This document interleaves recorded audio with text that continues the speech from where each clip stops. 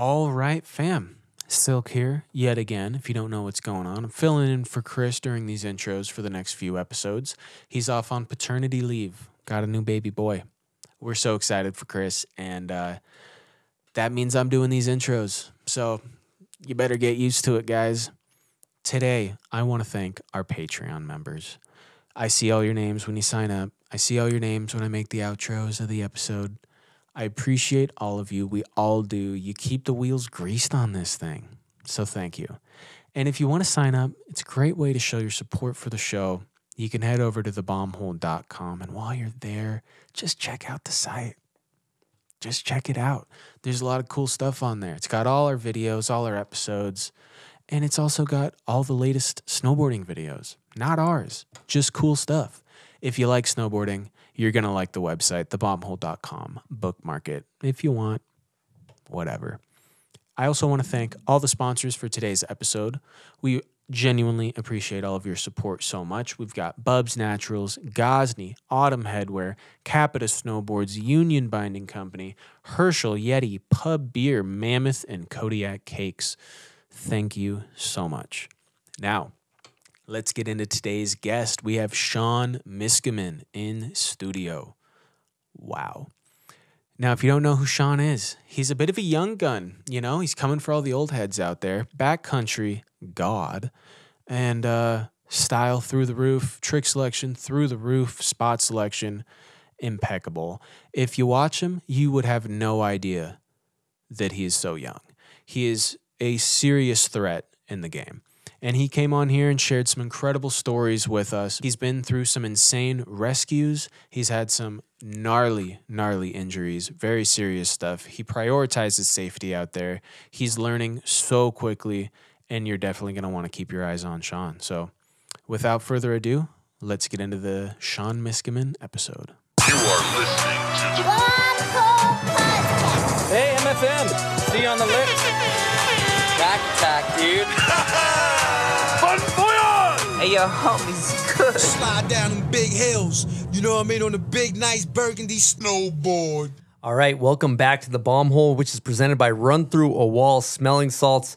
Today we got some Canadians in the booth. We got Craig McMorris co-hosting. What's happening, Craig? Pumped to be here, stoked to ride. Love to hear that. We got Silk D rocking sunglasses in studio. What up? Freshly married, too. Oh, yep. You? Yeah, a couple of days ago. By the time this comes out, it will have been a while ago. But Yep. Yep. And just married on the back of Silk's vehicle right now. If you guys are wondering, it says it in paint marker. if you've seen it around, felt like that was me. And then we got Sean Miskiman. What's happening? Happy to have you in studio. We're just cruising. I'm honored to be here. Thank you so much for having me in the booth. Nice to be here. Thanks, Silk, Craig, Grenier. Let's do this. Let's get right into it. How was the travels this morning? Travels were good. You know, I woke up at 4:20 in the morning. I was going to set an alarm for 4:30, but figured I'd hit the 4:20. And, you know, time traveled on my way here. And next thing you know, we're in the booth. Customs, any problems? No, they let me on. Spick and span. Love Didn't that. tell them I was coming to do a podcast. That's for damn Perfect. sure. Don't do that. Don't do that. Well, Craig, maybe you could go ahead and take this. I'm going to throw it to you. You're a professional. It was 4:20 a.m., just so everybody knows that. Not 4:20 p.m. We woke up at 4:20 a.m., an ungodly hour, and I don't think I'm a human till right now. I Also, cannot stand that. Craig, so. not a morning guy. Greg isn't a morning guy. I don't mind mornings. In the wintertime, I'm pretty good, but summertime, I definitely sleep in a little. Hit the snooze. Now, you guys are from the same region, Craig. Maybe you could tee up a question. White City, Saskatchewan. Tell me about it, Sean. Yep, so I am from White City, Saskatchewan, the place where you can watch your dog run away for 2 days. Nah, there's not many mountains there, but I was very lucky to have some amazing people that I looked up to growing up. And yeah, so basically I got into snowboarding. I found out one day about snowboarding by my dad bringing home a newspaper article of Mark, your brother, snowboarding. And I did the classic Saskatchewan Canadian kid playing hockey. And when I read that newspaper, I instantly changed my mind. I was like, I'm going to fucking snowboard forever. And quit hockey that day. And my dad bought me a snowboard. And next thing you know, What kind of snowboard? it was Firefly Sport Check Custom, you know, the classic. Absolutely, Christmas complete. What are we talking? Backyard setup? Are you going to Mission Ridge? That's a little resort. Shout out Mission Ridge in Saskatchewan. Pretty close to White City, no? Yeah, so there was a small little hill, not when I mean small little hill, and I was pretty lucky I would be able to go there on the weekends. But I was also very lucky that I have two very supportive parents, and my dad had built me a 2-story drop-in ramp and welded me this yellow rail, and I would spend hours out there. When I mean hours, I would like get home from school at 3 o'clock, and I would be out there until 8 and 9, and my parents would have to drag me in. My mom would be out there with the little video camera, and that was my little safe haven. Loyal I got a to quick the question. steel. Yeah, I got a sorry. question about this. You have a 2-story drop-in ramp to a yellow flat bar? Yeah, but it was like, like if you would see, Why are you going so Yeah, let's talk physics No, here. it's flat though. It's flat. There's no it's- hill. You don't need to go 2 stories with the speed, though. You need speed. But you the- need speed. That's actually a good. How long is it? No, this is a good thing because you can't like stick snow on the drop-in ramp, so it was carpet, so you wouldn't actually go that I fast. see. It didn't I see. start that high. I It was see. a double I see. decker. There was a smaller one and a bigger one. And then we also I had like a tiny little jump. There's a funny YouTube video of me doing 360s off this little jump to flow rider right round. I watched that video actually in preparation for this, and, Yeah. and it was electric. Flowrider, great track for that. Now, I'm curious, you kind of breezed over that you played hockey. I'm curious, what position were you surgical with the lumber? Were you going top cheddar, bar down? Walk us through it. Oh, I was pretty young, but I played center. I was kind of taking face-offs. Yeah. I was taking face-offs. I was kind of the instigator. Like I would kind of go out there and kind of like not ruffle up because I was like I'm a pretty small guy, but I was kind Kind of a of Brad Marchand is what you could say. I was kind of out there to like make some penalties happen and kind of try and make some plays, but I was kind of out there just fucking around. Okay. Now let's go back to the rail. So we're talking your dad blasted this thing up. He's a welder. Yeah, well, both my parents are actually, my dad works for a school division and my mom's a teacher, but my dad was able to like weld me this like yellow rail with a little wally on the front because at first I didn't know how to pop on from the sides, and that was like, dude, it was the beginning of it all. There's a bunch of zeeches that went down on that thing for sure. Love that. So then you're learning to ride, going down a ramp into a piece of steel, which is very respectable. And still a lot of us do that into our adulthood. But going back to learn how to ride the hill, what did that look like? That was it was different. Like it's a very small hill and there was a small park, but I was really lucky at a young age. I was able to link up with Russell Davies, who is a snowboard coach out in Saskatchewan. He coached, give that guy an air horn. I owe him so much. And he was able to kind of like start to teach me some things, as well as I had a couple older guys from Extreme Adrenaline Board Shop, and they were amazing. They would pick me up some days after school, and shout out Matt Carey. That guy deserves an air horn. Deed Rucker, all those guys, and we would just go board with. I'd go board with them. They were about 22 years old, and I was like 10 years old, but they were like my big brothers at the time. And Russell Davies, one of the only people whose name is Russell and also lives in a town called Russell, which is very confusing for audience members. But he would make you not just go to the park, right? You would be, going to Sunshine and racing for pink slips, right? Oh, yeah. You know the deal. So while living in Saskatchewan, as I slowly started to snowboard more, Russell would, on the weekends, drive me from Regina to Banff. And we would spend weekends in Banff, and we wouldn't ride the park. We were there to ride the mountain. We were there to ride powder. And he always had this funny line that he would say he would race me switch for my snowboard. And it was like always a joke. He's like, I'll race you switch for your snowboard. He was obviously going to kick my ass, but I'm 10, Russell. I have a question. Was he also part of your formative years? He I was. remember you talking about him. Yeah, he was the one who started a Saskatchewan snowboard team. So, right, you would get in the van, and for the folks that aren't very familiar with Canadian geography, Regina to Banff, that's like a 9-hour van trip, right? oh yeah, it's like a mission out there. And I remember there were some days it would be like we wouldn't be getting into Banff until late, like midnight, 1 o'clock, and he would be sleeping, and I would just be fucking in the whip, just chilling. And he was like he's so committed to Saskatchewan snowboarders, and which is so amazing because Saskatchewan, there's not much of a scene or a culture, and he's committed to like giving kids their opportunity to snowboard and really like sharing his passion for it, which is amazing. I love it. So where do we go from here? So you're in Saskatchewan. You're going to Banff on the weekends. Probably busting some back threes, front threes. Oh, if I was lucky at that point, I was just like kind of starting to get like the grips of snowboarding, which was amazing. And then when I was 14 years old, I actually had the opportunity to go to a sports school in Calgary, Alberta, right at the base of the mountain there called COP, and linked up with a snowboard crew there. And that was kind of like where I slowly started to get into riding more park.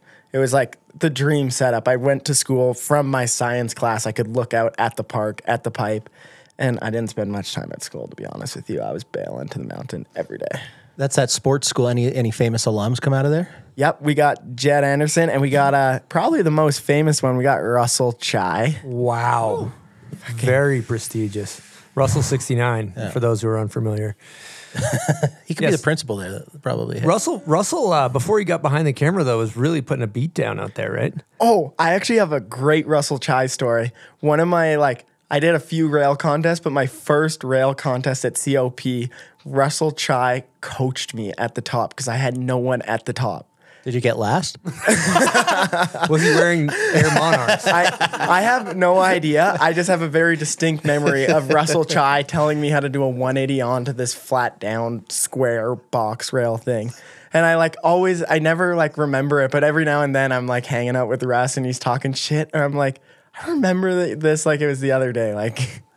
Would have been 14 years old, 15 years old at this time, and Russell Chai was my coach, and now he's one of my close friends. It's pretty funny, full circle moment.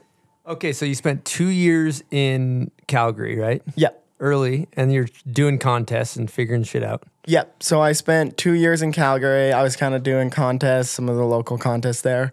And then when I was 16 years old, I got on the junior Canadian slopestyle team, whatever you want to call it. And I moved to Whistler and moved in with Mikey Cicerelli. We had legend right there. Now, basically family. And our neighbor was Darcy Sharp. So I kind of got, thrown into the best crew of people ever.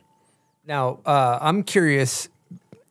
Peak Sean Miskiman, you're at a slopestyle run. You put down your perfect run, peak comp mode.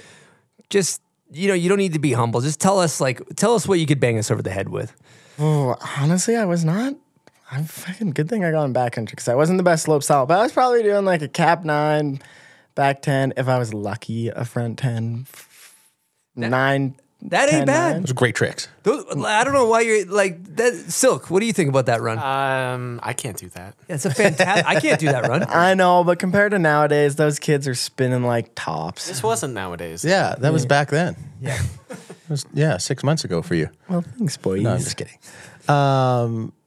Darcy Sharp is your neighbor. That's got to be a wild way to kind of get introduced to the world. Craig, if I could just go ahead and interrupt you. We have a guest question from Darcy Sharp. Here we go. Yo, Sean, it's Darcy. Just wondering if you want to tell some stories about what it was like being neighbors with us. Maybe the time we carried your bed down the stairs at 2 a.m., pretty much dropping you half asleep in the stairway. Hope you're well, buddy.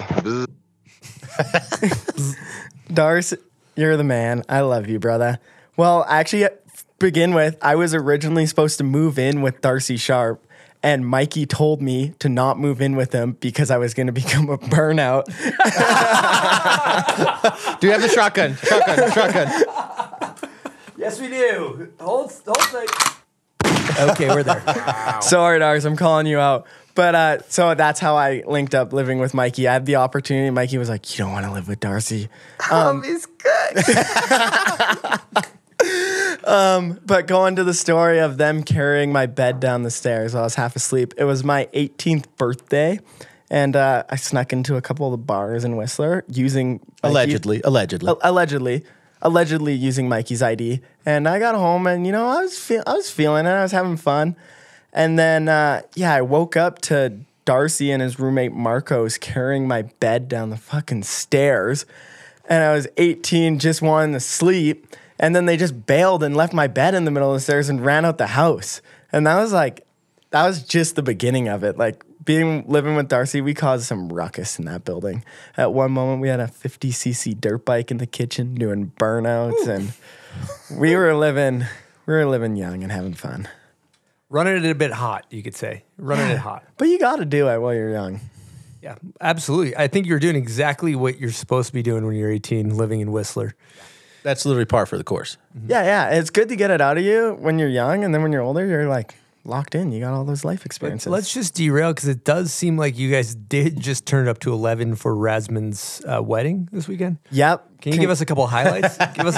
Craig, you were there as well, right? I was there, yes. Congrats to Chris and Lucy. I'm so happy for them. First of all, Chris has been like a big brother to me throughout the years. And it was a beautiful wedding. But I think one of my favorite highlights was watching Travis Rice dance to Sexy Red. It was fucking hilarious. Don't go slow. Yeah, that was... What else? Mike went psycho. Yep. Psycho Mike made an appearance. It was just so fun. We danced. Jody was fully weaponized. Oh, yeah. And when Jody gets weaponized, it's a fucking go. Yeah. It's a quick 20. He's just comedy. Yeah, he is hilarious. Kid was in the pocket. Yeah, in the pocket. Big time. Okay, let's get back to the arc of Sean Miskiman's snowboard career, the rise, we'll call it. So you're in Calgs, you moved to Whistler. Where are we at here? Comp mode, still pounding away slope style jumps? Yeah, so when I moved to Whistler when I was 16, I spent 2 years with the Canadian program. I was still kind of riding with them, doing slopestyle stuff. And then eventually when I was 18, I got the boot. And yeah, at that point I was trying to figure out what I wanted to do, snowboarding in the back, like trying to decide if I wanted to like snowboard in the backcountry, but I was like really committed because I was like so inspired by Mark growing up. I like really wanted to do the contest route and be able to do that.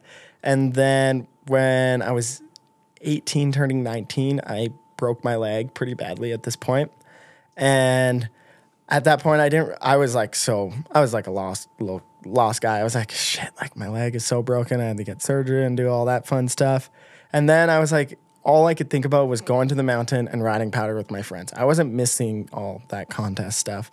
And then I was talking to Tyler Nicholson, and he was like, you know what? If that's what you want to do, buy a sled, dude. Like, it's good to get in young. You need to learn how to operate a machine. Like, just do it. And it's funny because I look back on that time and I was so bummed, but it like fully changed my life path. And it's just like, it speaks to the point that everything happens for a reason. And you and Tyler were both broke off at a similar point, correct? Yeah, so there's a funny story behind that. So Tyler had blew his knee at that point, and Tyler had blew his knee at that point, and no one would drive him to his surgery in Banff.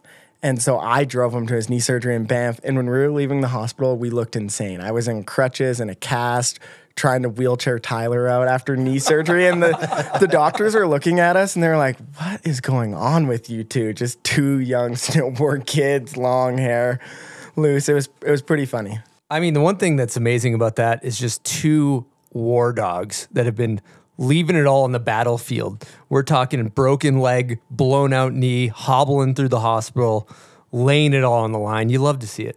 Yeah, and it's like that's kind of like how I first got like introduced to Tyler and like got closer to him. Like I think we spent our whole rehab together in the gym, working out, like being by our side, and like I spent a month on his couch, living on his couch, and we would just play video games all day and talk. And he was like a huge motivator and like to like push me in the direction of like, hey dude, like be you, like you want to do this, like buy a sled, like you got this. I remember going into his garage the one day and he was like showing me his sled, and I was like, this is the coolest thing. And he's like, dude, you can do this. Like all you do is got to work for it. And like once you do this, you'll be so happy and you'll never want to look back.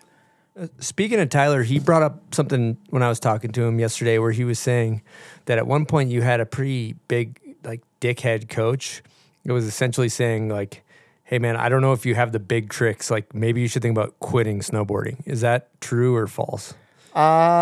There's moments of trueness in there. I definitely had some coaches who were like, hey, like we don't know if you got the tricks and such and stuff. And like, I think they knew that I wanted to go into that route.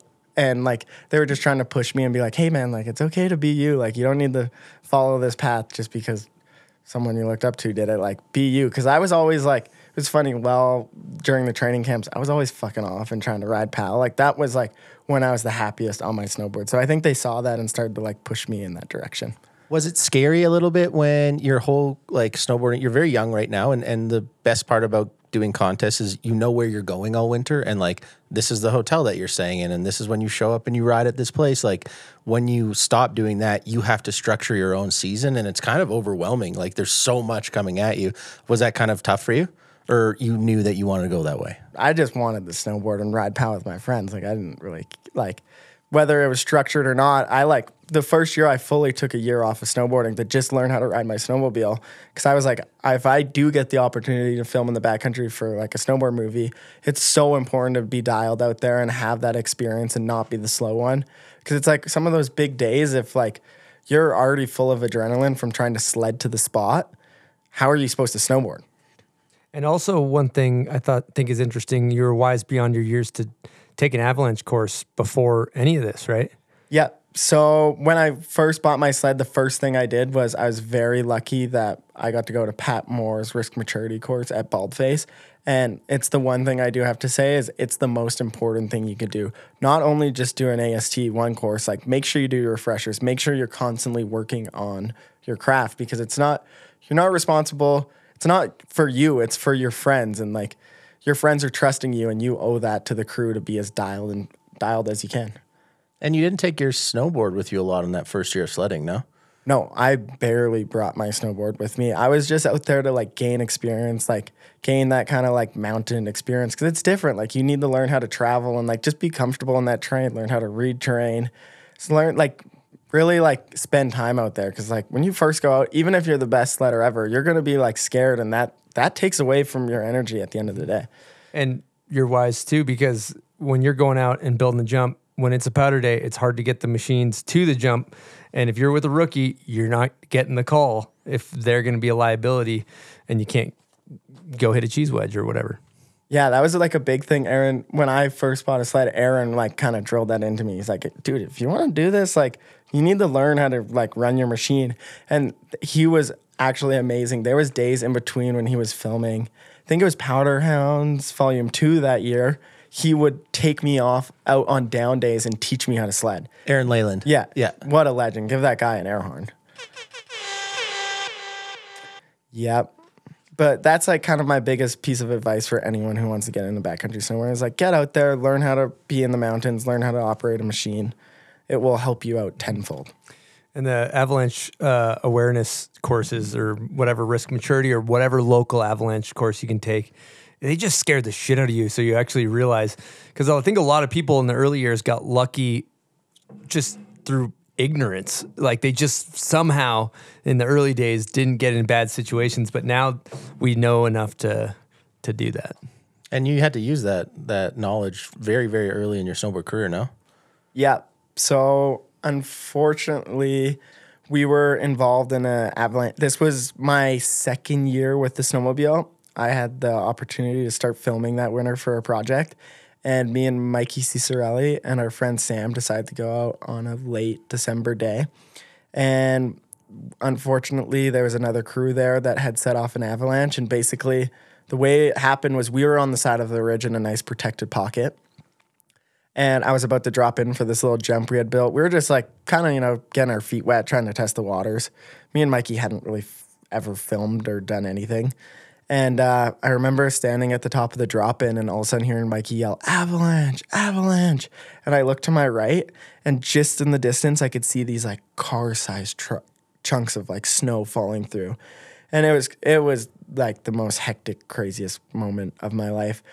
We all ended up running, like ripping down to our sleds, getting on them with all our gear, of course, and going to the slide, and we had to perform a rescue. And it was one of the most eye-opening experiences of my life. Like walk us through like specifically everything that happened in this rescue, like from switching your beacon to search mode to just like painting a full picture of the scene. Yeah, so after we saw the avalanche, instantly we all knew. We had known that there was a crew that was going up to that face. It was actually a face that we had talked about riding in the morning, but decided to pull back from it because we didn't think it was a safe option with the knowledge that we saw.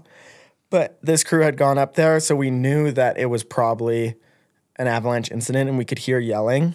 We had ripped over on our sleds. We were only like a 30-second sled away from the bottom of the face. With your backpack and everything. Yeah, with our backpack, it's like one of the most important things is staying organized. Like you don't want your shovel here, your probe here, because you don't like for us, like we knew we were in a safe zone, but like you don't know what's gonna happen if there's another crew or like anything could happen out there.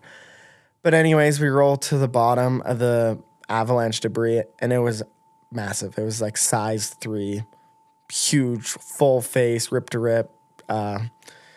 Yeah, it was crazy. And when we got to the bottom, it was a crew of 4. 2 of them were at the bottom. 1 was at the top, and we were able to talk to them. Time started to move so slow, but it felt so hectic in the moment. And they were able to let us know that there was 1 buried, and the person up top, everyone was in search, and the guy up top was scanning on the way down just in case he got hung up on the trees. And we all flipped our beacons into search mode and started searching. While we were searching, there was a little bit of confusion with the beacons. It was like, that was one of the biggest things. Everyone was so like hyped up on adrenaline that one of the beacons was reading 50 or 5 meters, but they thought it was 50 because it was 5.0. And there was a little bit of confusion. But then in the end, Mikey ended up getting on a signal and started calling out the numbers. So I put my beacon away and pulled out my probe and just followed him because I was like, I'm not going to follow the same beacon path 2 feet behind him. And then Mikey was lucky enough to do the grid, fucking nailed it. And I think I probe struck him first hit, and then we just went into dig mode. You guys were digging like crazy, I bet, right? Yeah, crazy. We were really lucky because it was pretty cold at this point, so the snow didn't really like freeze up, but he was buried 2 meters deep. And when we got to him, he was face down. And I remember, like, when we got to him, I was full tears, like, freaking out. I did not know what we were going to see because he had to go through a cliff band and some trees. And it was, like, after being at the avalanche course, we know that, like, it's not just getting him out. Like, he could have had trauma. And I was like, this is going to be intense. And me and Mikey were both in tears. And then, lucky enough, we got to his airways, pulled out a snow plug, which was blocking his airway, and he was blue in the face and he started coughing, and his smile will be something that like I'll remember for the rest of my life. He like started coughing, we got him on his back, and he just opened his eyes and started smiling, and then put on these sunglasses and just got up and walked out of the hole. It was the craziest thing I've ever seen. We couldn't even believe it. The search and rescue that came, there was 2 search and rescue helicopters that came, and they were like, are you sure this is the guy? And he was in full like shock in the moment. And it was a moment that like most people go their whole careers with never having to deal with an incident like that. And it was pretty crazy. 2nd year in, pretty green, having to deal with one of those situations. You get in your truck in the parking lot after something like that. How do you just drive home? It was a rough drive home. It was, at that time, me and Mikey were living together, but I remember I pulled into Green Lake gas station because a lot of my friends, there's a small town and they had knew there was an avalanche incident. So when I got back to service, my phone was blowing up being like, what happened? Are you okay? All this stuff. And it kind of all hit me from like, I wanted to ride that face in the morning and we made the decision to not. And then I remember pulling over and just like breaking down into tears. I was like, do I want to keep doing this? Like, that could have been me, and it's not just on me; it's on my family. At that point, it was a big eye opener. But I realized that if you have a good crew and you trust your crew and you do all the right things, like it's a risk that's worth taking in my mind. Damn. What do you think, looking back on it, were the ingredients that were the key to success for a rescue? Well, by no means was it a perfect rescue. Like, we calculated it from photos. It was about 5 minutes. But, like, some of my biggest takeaways were slow is smooth, smooth is fast. Like, if we would have took that extra second to be like, take a deep breath, you're a leader, you're on all this stuff, and, like, organize it a little bit better, it would have made things so much easier. As well as, like, being able to trust, like, be with a crew that's, like, you trust and has knowledge that knows how to work together. Like, that was the biggest thing because we were coming in as a secondhand group. We didn't know each other. We didn't know how to communicate properly. So there was a little bit of disconnect in that sense too, as well as like trusting your gut. Like, we just had a bad feeling about that face in the morning, which turned us away, but that crew didn't. They didn't have that feeling, and unfortunately it was that they had that incident. But I'm so happy that it ended the way it did. And yeah, I still talk to the person who was in the incident all the time. And lucky enough, right after, we were able to go meet his family and his kids. And it was a pretty special moment. We all had dinner there. It was really nice. Cool. That's really fucking cool. Wow. So now moving forward, do you take extra precautions on who you choose to go to the mountains with, who your crew is? Yeah, totally. Like for me, it's like, not that I take extra precautions, but like I'm definitely like, I make sure that we have our dialed crews, and I make sure everyone's kind of on the same page, because it's not like, it just takes one person to be like a little bit cowboy and then puts everyone in a situation, or someone to not be as dialed and has an old beacon or doesn't know to turn it into search, or all those little things. So it's just like when we go out in the mountains, like I always make sure and trust the fact that my crew's got my back, and that I have my crew's back, and we're just all on the same page and have the same language and lingo. Because you don't do those avalanche courses for yourself. No, you don't. Not at all. It's like, at the end of the day, you're not doing transceiver practice for yourself. You're not doing those avalanche courses for yourself. You're doing it for your friends. And you, like, when you go into the mountains, I think you owe that to them. It's like they're doing that for you and you're doing that for them. And that like kind of creates that team energy when you're out in the mountains. Now, you guys are just a straight up dialed machine when you guys go in the mountains. Are you communicating with, okay, I got first aid, you have rescue zip ties volley straps, or are you guys communicating with what you have in your pack? I have a sat phone, I have this, I have that. Oh yeah. So each one of our crew, we all run the same beacon. We all have personal first aid kits. We all know, and then we have like one big crew first aid kit, and we know exactly where it is in the bag, and someone has a sat phone. And everyone knows where it is. We know exactly what's in it. We actually pitch in together as a crew at the start of the year to have everything in one place. And it's like our crew has like come to a very streamlined process. Like I know exactly where Rasmund's like beacon is, how to turn off. We run the same beacon. I know where the first aid kit is. I know where everything is. So does Rasmund. So does all the other boys. So I feel very, very grateful, and I thank my lucky stars every day that I have such an amazing crew. Boys are dialed in. Love to see it. Love to see it. Okay, thanks for sharing that story. That was fucking awesome. It's hard to talk about those sometimes. Yeah, it's funny because it's like things ended well, but like it's still like weird to talk about because it's like goes back into that moment. I know that it could have very easily not done that. And like since that moment, like I have 2 beacons now. I'll throw a beacon in my backyard and do beacon practice, and yeah, it's interesting. Should have done that instead of trivia. Find that beacon. Find that beacon or that bacon. We'll have bacon or beacons here. I'm down Phil for the some dog. bacon. Phil the dog involved. He'll fucking sniff that thing out. Mr. Man. We'll get Mr. Man involved. So, all right, we're going back to filming here. You're starting to film. You haven't even started yet. You do an insane rescue. What did it look like dipping your toes into the filming world? All right, big news coming at you from the bomb hole. CAPiTA has launched their whole new collection. All of new boards are available now, so check them out. Now, of course, you got staples like the DOA. Everyone loves that thing. Everyone loves the black snowboard of death. Coquard's been putting a beat down on jumps with that thing for years. And then if you're a female, the Birds of a Feather is beloved. That board is awesome.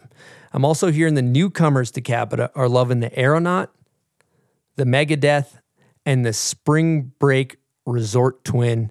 You might see Joey Fava crab walking down the hill on that thing, putting a beat down on the steel.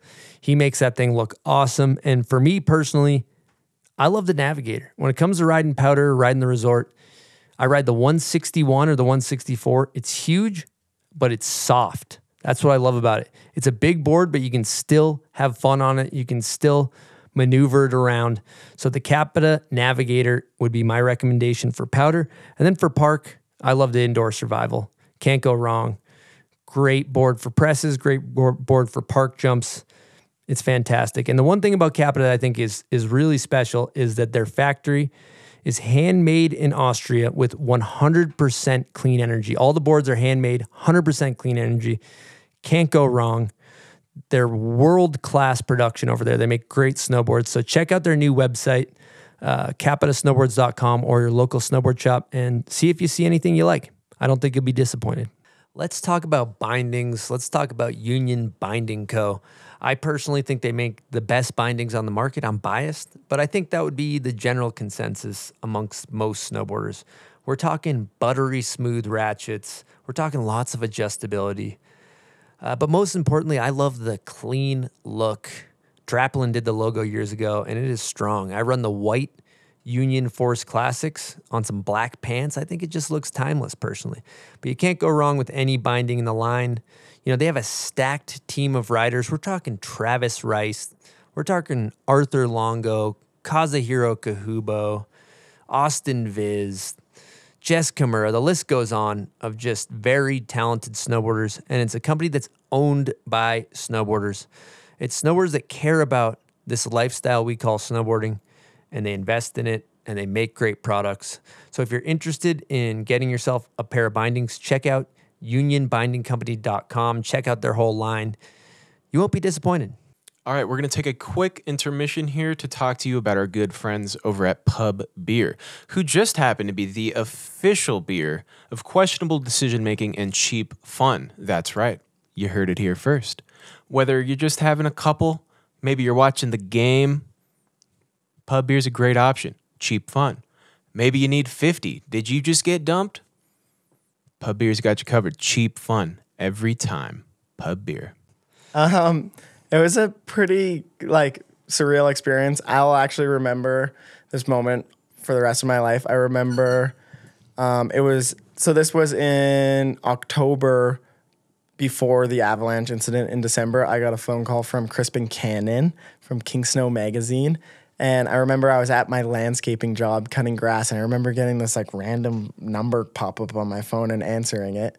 And he asked me to film for the King Snow movie, and I remember being like, can I get back to you? Because I at that moment, I didn't even know if I was ready to film for a snowboard movie. I was like, he told me the roster list, and I was like, these guys are all the dudes I've looked up to and gone to their movie premieres for years. It was a really surreal experience, and I'm so grateful for that opportunity.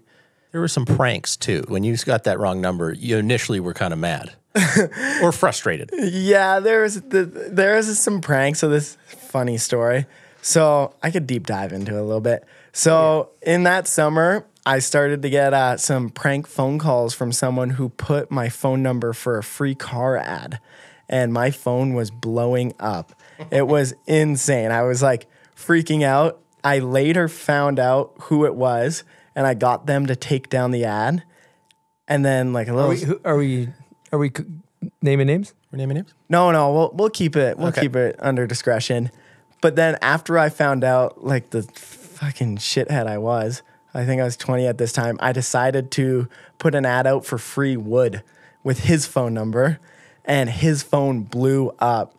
And then in that moment, I had the idea. I was like, wow, his phone number's blowing up for free firewood this much. So I started a firewood business selling firewood. And that was actually what helped pay for one of my snowmobiles. It was Full circle moment. It was actually so funny because I lived in a condo at that point in time with no fireplace, and I had cords of firewood stacked all around my house, and my landlord was losing his mind, being like, "What are you doing?" And I was just running a chainsaw, splitting wood in my backyard. But anyways, get back to the phone call. Crispin calls me. He's like, "Hey, I hear you got some free firewood," and I was freaking out because I was like, oh my God, it's gonna start again. I'm going back into this madness. And I kind of flipped him off a little bit. And then he was like, no, this is Crispin. And I was like, Crispin? He's like, Crispin Cannon from King Snow. And I was like, oh, I'm so sorry. And he's like, do you want to film for the King Snow movie? And I was like, can I get back to you? It was so fucking funny. That's incredible. And then a star was born. Yeah. A star was born after that first King Snow part. How was going out there and chucking roasting the powder? Did you have your sea legs going? Were you going Tommy Hawk on them, or were you going Stewie Stomps on them? Oh, I don't know. It was for me, I felt so lucky because I got thrown into the best crew that year. Craig took me under his wing, and I filmed very closely with Ben Webb, aka Noobs, Craig, and Mikey Cicerelli, and it was so special to me. I've looked up to Craig my whole entire life. One of the reasons why I got into snowboarding, and to be able to like film with him for my first movie in the backcountry was just something special. And that year and currently, I was just trying to be a sponge and taking all the little informations I could get. And I was just so green and happy to be out there that if I got a clip or no clip, I didn't really care. But you were so sick because you'd put in the work on your snowmobile, and like Whistler's different from other places when you're filming is like you have to be sufficient on your machine, right? You have to be good at it. And you were so good at it already, like you could go anywhere. We didn't have to be like, oh, we can't go here or here because Sean's not going to make it. You were making it everywhere we were going. And, you were great on your snowmobile. So it was like an absolute dream to film with you. And you also have, excited eyes, I call it, when like somebody's been out there for the first time. They're like, let's do this, as opposed to like, done that. Salty dog. Yeah. And like both are good at some aspects, but it was like really fun and refreshing. But I think I want to talk about you. I wasn't there on your very first day, but I think you had a very special first day filming for the King Snow movie. Oh, thanks, Craig. Yeah, my first day was I'll actually remember that day forever in my snowboarding. We went to a very famous spot called Hollywood Cliffs and Perfect Jump. They're like Whistler staples. And it was a crazy day. I was there with Jody Wozniak, Bo Bishop, and Matt Belzil. And Hollywood Cliffs, if you know anything about Whistler, it's a far sled. It's like an hour and 40 minutes. And I remember getting there and being like, where the fuck are we? We're like in the middle of nowhere. I was already like, go to the point. I was like kind of scared and out of my element, and I had spent a lot of time on my sled the year before, and I was lucky enough to tee up Hollywood Cliffs with Bo, and me and him went back to back and got 2 shots each. What are we talking? Fill us in. I think Bo hit it first and did a switchback 1. Then I went second and did a switchback or back 7, and then Bo did a back 1 and I did a switchback 5. And I remember, like, it was just, everything was clicking. We had Aaron Leyland, like, absolute legend, from, like, some of my favorite snowboarders all the time. And he was on sticks, and we had Crispin shooting photos. And Matt Belza did a Back Rodeo 7 tail that day, which isn't NBD. And it was just, like, one of those moments where we're all at the bottom giving each other hugs and high fives, and it was amazing. And then going into Perfect Jump right after that was crazy because, like, I had never hit any sort of real backcountry features before then. I mean, you're going about as slow as you possibly can on your snowboard on Hollywood Cliffs, and then about as fast as you possibly can on Perfect Jump. So, a wild way to start. Yeah, well, that was the craziest thing for like hitting Hollywood Cliffs because you drop like literally like 5 to 10 feet before the takeoff, and you're going a kilometer an hour and have to like 2-foot hop. And I remember just being like, "Dude, are you sure I'm even gonna make it off the takeoff from here? Like, this feels insane." But I was like, yet again, I was so lucky. Bo talked me through everything and what to expect, and it was just perfect. And then like, so you're batting a thowie too, just two jumps, 2 lands at this point. You went into the Whistler backcountry 100% landing average. Matt Damon and Goodwill Hunting. Do you have any idea how easy this is for me right there? Yeah. Oh no! Wait till the rest of the winter. I did not. I got Tommied. I got put in the washing machine for sure. And then we like went to Perfect Jump and built it, and I'd never hit a jump that big ever, and lost to Rochambeau and had to go first. And it was just like the whole day was so special. Actually, crazy story about that day. Matt Belzo broke his arm and sledded home one-handed, an hour and 45 minutes. The whole day was just insane. It was like a fever dream. That's Matt. So Matt Belzel does Back Rodeo 7 tail grab, one of the best tricks ever fucking filmed on a snowboard of all time. And then, like a true fucking legend, snowmobiles one-armed all the way home. Was it Rutherford? Where is that? That's Brandywine. Brandywine. Well, don't blow it up. No, I'm just kidding. I think everyone knows where Hollywood is these days. If you want to go hit it, go hit it. I'm a bit of a jokester. But it was actually funny because for the rest of the year, anytime we went out there, everyone was trying to sled home one-handed. So you just saw a bunch of snowboarders sledding home from the Callahan one-handed in ode to Matt. Damn. You went first on Perfect Jump too. Yeah, talk us through you shitting your pants at the top of the Perfect Jump.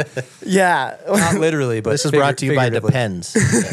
Well, that was a funny scenario because we did Rochambeau and I won, and I was like, boys, like, I haven't hit a jump like this. You're telling me I gotta go first? Like, I don't know what I'm doing. And they were like, yet again, so good. They were like, no, just drop from here and go dead straight. And like they said, it was perfect speed, and everything worked out. And Tray bomb? yeah, I did a tray bomb. Front three? Yeah. What happens if you knock on that thing, just out of curiosity? You do Break your arm. Break your arm. That's exactly. Matt did a back five to knuck to punch a snowboard arm break. Yeah. But like, dude, what a boss! You break your arm in the backcountry, and originally we were gonna get him to a spot where we could get a heli to heli him out, and he just didn't stop. He just kept going, and we would be like sledding by him, and we'd be like, "You're good," and you're just nod his head. Hour and 45, one pull. Gladiator. Yeah, true warrior. Whooped out or groomed? How's the trail looking? It was super mellow because it was like full POW that day, so it was only our trails in. And I think the boy, I was in the back because at that point I was still trying to get the It's day one. land. Yeah, It was literally your day one. Yeah. But they've been Not a ton of experience. but they were like built a nice little train track for Matt out. But yeah, that was like, dude, it was one of the most special days, and like to have those boys there, it was just truly a dream come true. So pretty much steady decline since day one. Yeah, steady. I don't think I've got 3 shots in one day since. God. Incredible. So the rest of the year, you're violently Tommying, it sounds like. Oh yeah, violently Tommying, losing my goggles. I think we actually went back to perfect jump 2 more times that winter, and I didn't get a shot on it. I think I violently Tommied every single time. But it was like, I was just so fucking happy to be out there. Like, I was just like so grateful for that opportunity, and I was just like, this is the best thing ever. Hey, Silk, we got a Patreon question that we could maybe queue up right now. Thinking Benny Pellegrino. I was actually thinking the one that was hilarious on there. Okay, Jesse Korea, thank you so much for your question. Thank you all of our Thanks Patreon members. Thank you to our Patreon members. We appreciate you. Craig, do you want to maybe plug our Patreon members potentially? And just Absolutely. Kind of show your appreciation? The foundation in which this house is built on is the Patreon members. You are all for this. We love you so very much. And, you guys plant the seeds, you harvest the rewards. So keep asking questions. Just Korea, Benny Pellegrino, so many more names that we can go in there. Okay, this question is from Jesse Korea. Jesse says, is e-biking violently hungover gnarlier than hitting stepmother? Great question. Shout out Jesse, local Whistler legend, works at the snowboard shop there. He's seen me ride my e-bike violently hungover a couple times this summer. But I wouldn't say the hangover e-bike's the sketchy one. I think the after the bar, after a bunch of drinks, is probably way gnarlier than hitting stepmother. We actually, me, Darcy, and our friend Marcos had a little bit of an e-bike crash this summer after A little tuck the front scenario. Yeah, a little OTB. Over the bars. Okay, over the bars. Yeah, we thought we were what's the bike racing called? Motocross? No, yeah. So you're in Supercross? The fast one, the crotch rockets. Oh, MotoGP? Yeah, we thought we were MotoGP people on our little e-bikes there, and on the little trail side by side, that's not the ticket.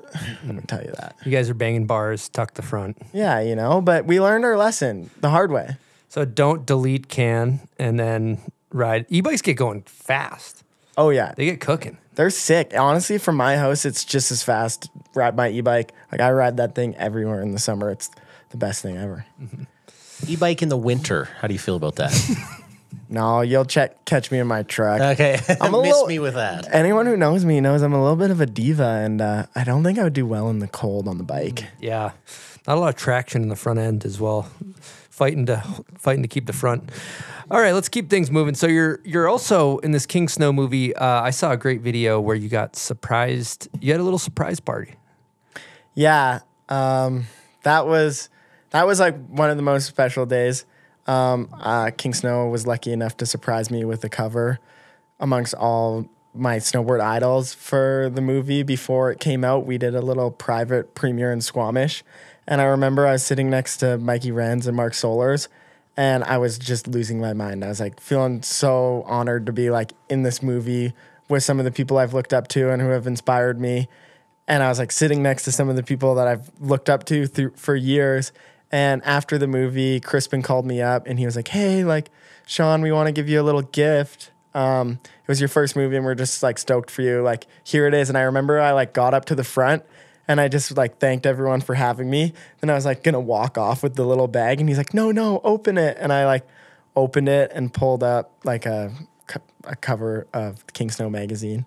And it was, I remember I just like bursted into tears.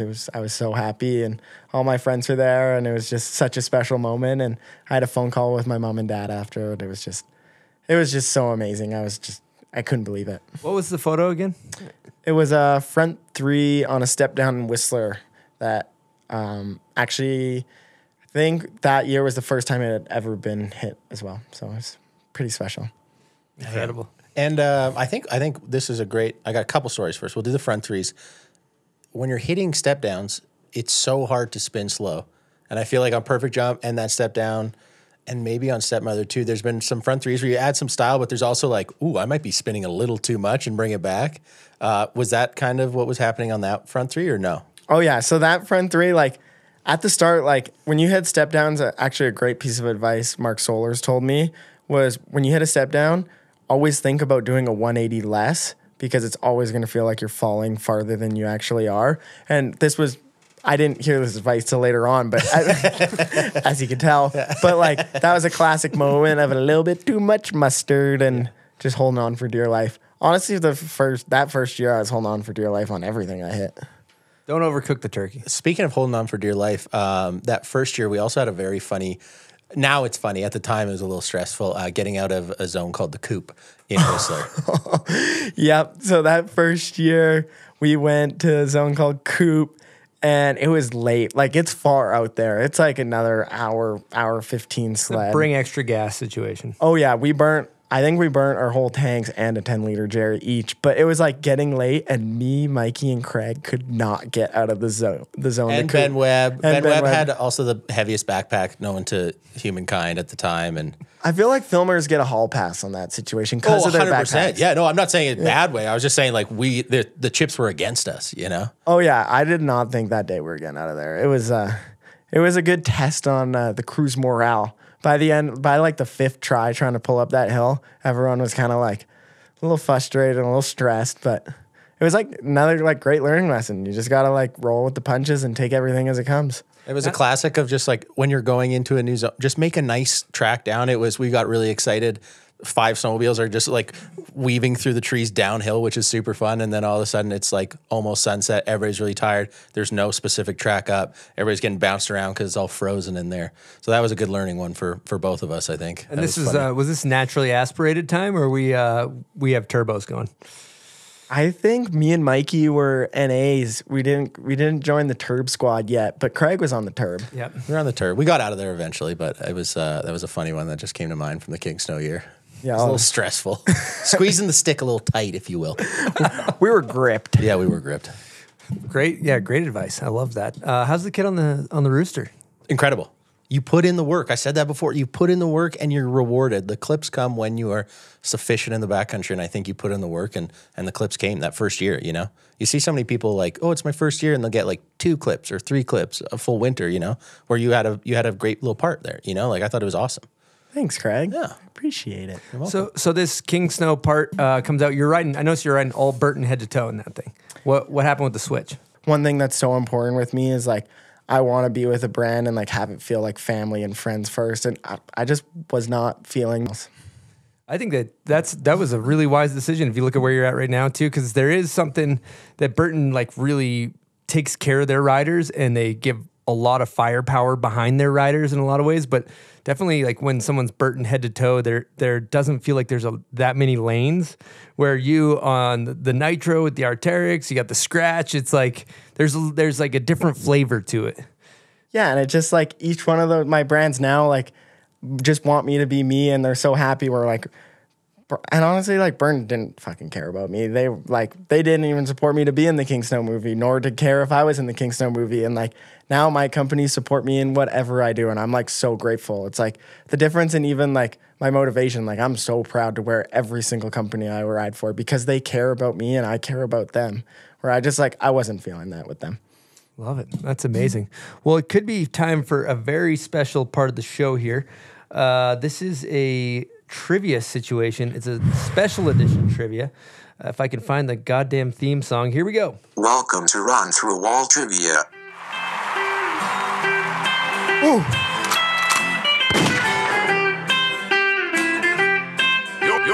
You're fired. So this edition of Run Through a Wall Trivia is actually presented by Jody Wachniak and Airtime Podcast. He submitted these. And we also did have a couple technical difficulties. So we're going to have to adjust some of the questions. We may have already done this segment and we're re-recording it. So we had to pull an audible. Facts. And we have some new questions. But Jody did submit some great questions. Facts.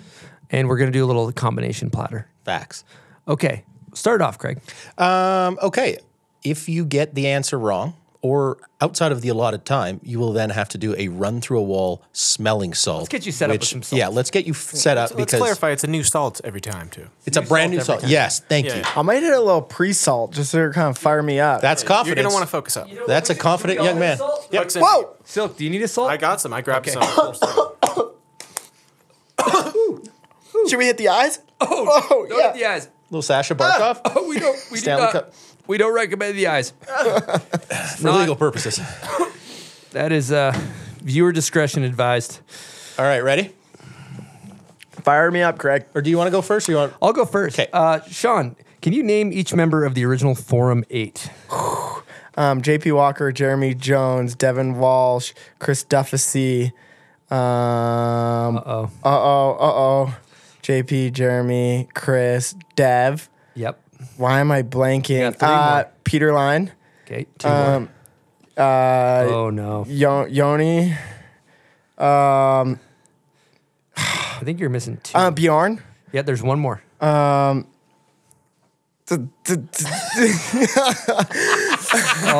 no. Has it been 5 seconds yet? Oh It's no. been 5 seconds. You're fired. Oh, that's not My good. streak cred just went way Yeah, that's down. not I'm so good. sorry. Locks down. And the one you're missing was Vile. Craig, go ahead. Name a trick Mikey Rentz has done on Perfect Jump. That's an easy one. Front 10 double melon. Nice. X Games real snow to Trevor Andrew. Facts. Fire off another one, Craig. What are the best snowmobiles? Ski-Doo. Nice. Another one. That was awesome. Wow. What year did Darcy Sharp win gold at X Games? 2022. The year would be 2020. Hit assault. Whoa. Go ahead, Craig. Name a trick that Devin Walsh has done on form step down in the movie Double Decade. Back Rodeo 7. Facts. Wow, great. That clip is incredible, by the way. It's unbelievable. And then can we just piggyback that? Name a trick that Ika Backstrom has done on form step down. Back rodeo or switchback rodeo? You gotta be. You have Very to, You have to specific. be specific. You can't just throw out 20 tricks. I A backside. No, I know it's Spun backside. I know it's front side. it's a switch. back rodeo, right? You're close. You're in the family. Switchback rodeo. Yes. Yeah, Switchback Rodeo 7. Okay, I couldn't remember because he does one on Whitey Gap. Is the switchback rodeo 7? Technically, that is. I think when I say switchback rodeo, I think 5. But Wait, it was a switchback rodeo 7? yeah, it's fucking 7. Yeah. Okay, so it was. He does do a switchback rodeo 5 on a jump called Whitey Gap. Yes. And what movie is that one? I can't remember the movie. I'm sorry. I can't remember, but I know he does a Yeah. 6 switchback rodeo on what's Whitey Gap. Again, I don't think that's the same as the forum step down, but No, but I mixed up those clips. Give me a break, Chris. I got fair, a you got brain that of a wrong. goldfish, We're dude. ruthless. I'm sorry, I'm American. I'm not kind. I'm not Canadian. Sorry, I'm not sorry. Did you see the merch? Did I show you the merch I made for Jody? No. Oh my god. He just texted me #sorry with a Canadian logo on it, and I just whipped up this T-shirt. Just with a little Airtime logo. It's so sick. Hopefully Jody sells those. I think they'd go. Little commish for No, I don't need commission. All right. 4/5. Fire it up. I'm sorry. I'll be more Canadian. Name- I'll be kind. Name 4 riders in 8 Mile. Oh, Dustin Craven, Mikey Renz, Earl Niemela, and Did you say Earl Niemela? Earl, yes, that's correct. It's Earl Niemela, yeah. Earl Niemela, and I love that show. Chuck, My name's Earl. Chuck White. Ooh, nice one. Chucky, Deep cut. shout out Chucky. Shout out Chucky. Yes. Street cred slowly rising back up. It's climbing. It is climbing, yep. Name one nickname for Mikey Renz. 5, 4. I don't know. I don't know one, to be honest with you. I mean, I like to refer to him as the big wig, personally. Yeah, the big dog. Yeah. I didn't know that. I'll take a hit. What about Fluffy Man LaFleur? Mm-hmm. Okay. All right. I'm sorry, Mikey. Yep. What trick did Mikey Cicerelli do on the Hurley Gap? Cab 5. Nice. Off the toes. Off the what? Nice. I actually remember when he came home that day and showed me that clip. He gave me a little leak, and I was so hyped for him. You got another Hurley Gap question? No. I have a Hurley Gap question. Oh, no, not Hurley Gap. Grizzly Gap. Yeah. Sometimes known as Decline Gap, I think. Yeah. After you. What trick did Devin Walsh do on Decline Gap, a.k.a. Grizzly Gap, in the forum video? Oh. Was it a back 1? No, back 5. Put those together. Yeah, add them together. Back 7. That's correct. I'll take a hit. Nice. We got there. You'll get there. Is that all of our trivia? That's all I got. I'm what sorry, are the best Dev. snowmobiles again? You're a legend. I'm sorry, Dev. Okay. I've watched that part enough. His switchback 5 on Mother. He did a switchback 3 and a switchback 1. Pretty famous. Yeah, bangers. Exciting news here at the Bombhole. Shredbots is proud to present their latest film, Return, featuring Torstein Horgmo, Mikey Cicerelli, Mons Roisland, Brandon Kokard, Brandon Davis, and Raibu Katayama.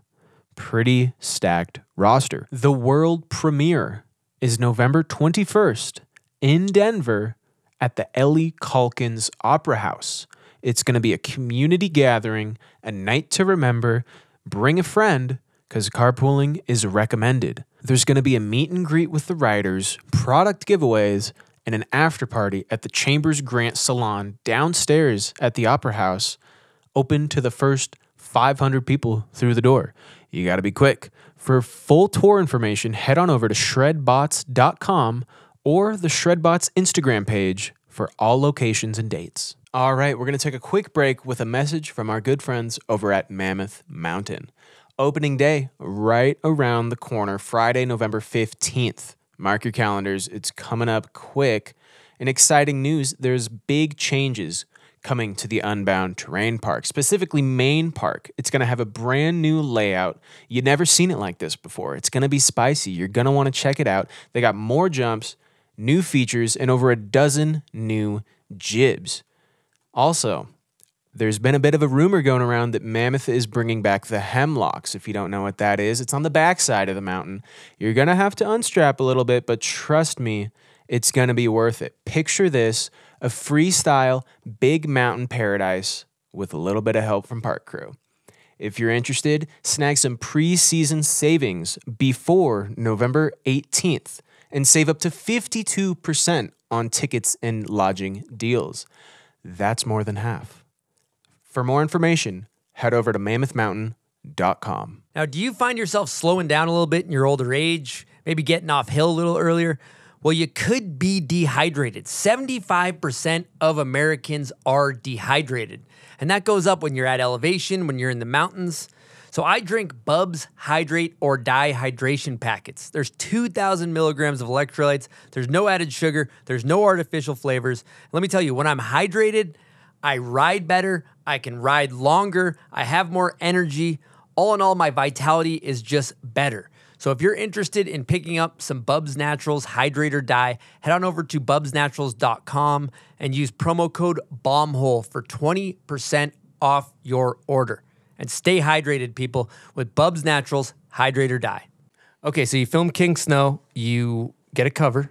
Kid's feeling good. He's just switched over. He's riding nitros. New Year, New Me scenario. And then Craig Mick, did you give him a jingle for fixing, or how did that come to fruition? Absolutely. I mean, I think we had so much fun with the King Snow year. We had a great crew with Ben Webb in the backcountry, and I said, let's run it back. So then we did Fixin', and you were a major part of that film, opened it up with one of the most savage front threes I've ever seen. Mm-hmm. Thanks, Craig. It went viral. That was an amazing year. Like, yet again, like getting the film with you was so special. And we had like such a good crew. It was really me and you kind of really teamed up, and we had Ben Webb, who is the man. He is so fun to be with in the backcountry. He always keeps vibes so light and just like loves being out there and loves having fun. And it was like it was tons of fun. It was a little bit of a bad snow year that year. So I think you were in the streets at the beginning of the year.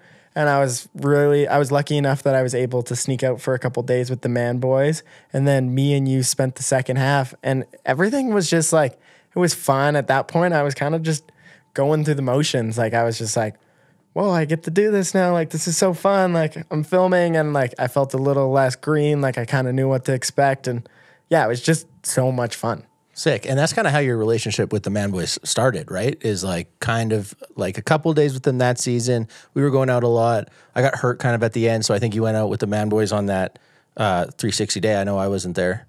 Yep. So yeah, that was exactly what happened. I did a couple days early season with them, and then me and you locked in. And then when you got hurt, I was lucky enough to roll out with the Manboys, and yeah, we went, and I think I only did the one day. I did 2 days with them that year. And in the later half of the season, we hit Stepmother, and then there was another day after that. Can you fully break down the Stepmother front trace leche to the moon viral moment? Kids on the map. Sean Miskiman's here. Put the flag in the ground situation. That was a funny moment. It was actually on 4/20, April 20th. Wow. Mark Solar's birthday as well. Ooh. Or no, day before. Mark Solar's birthday is the day before, right? No, he is 4/20. 4/20. Yeah. Yeah. Him and Hitler. Is that true? Birthday. Yeah. Couldn't be two more opposite people. Yeah, they're very opposite people, actually. Yeah. Thanks for clarifying. Yeah. Thank you. And Felix Baumgartner, the gentleman who jumped out of the space shuttle. Oh, yeah. He was actually born on 4/20 in the year 1969, so his birthday is 4/20/69. Holy shit. What a legendary birthday. That's a fun fact. Yeah. Craig, thank you for that. You're welcome. Okay, so you're going to do a front three on Stepmother. This is an iconic moment. Focus up here. Focus up.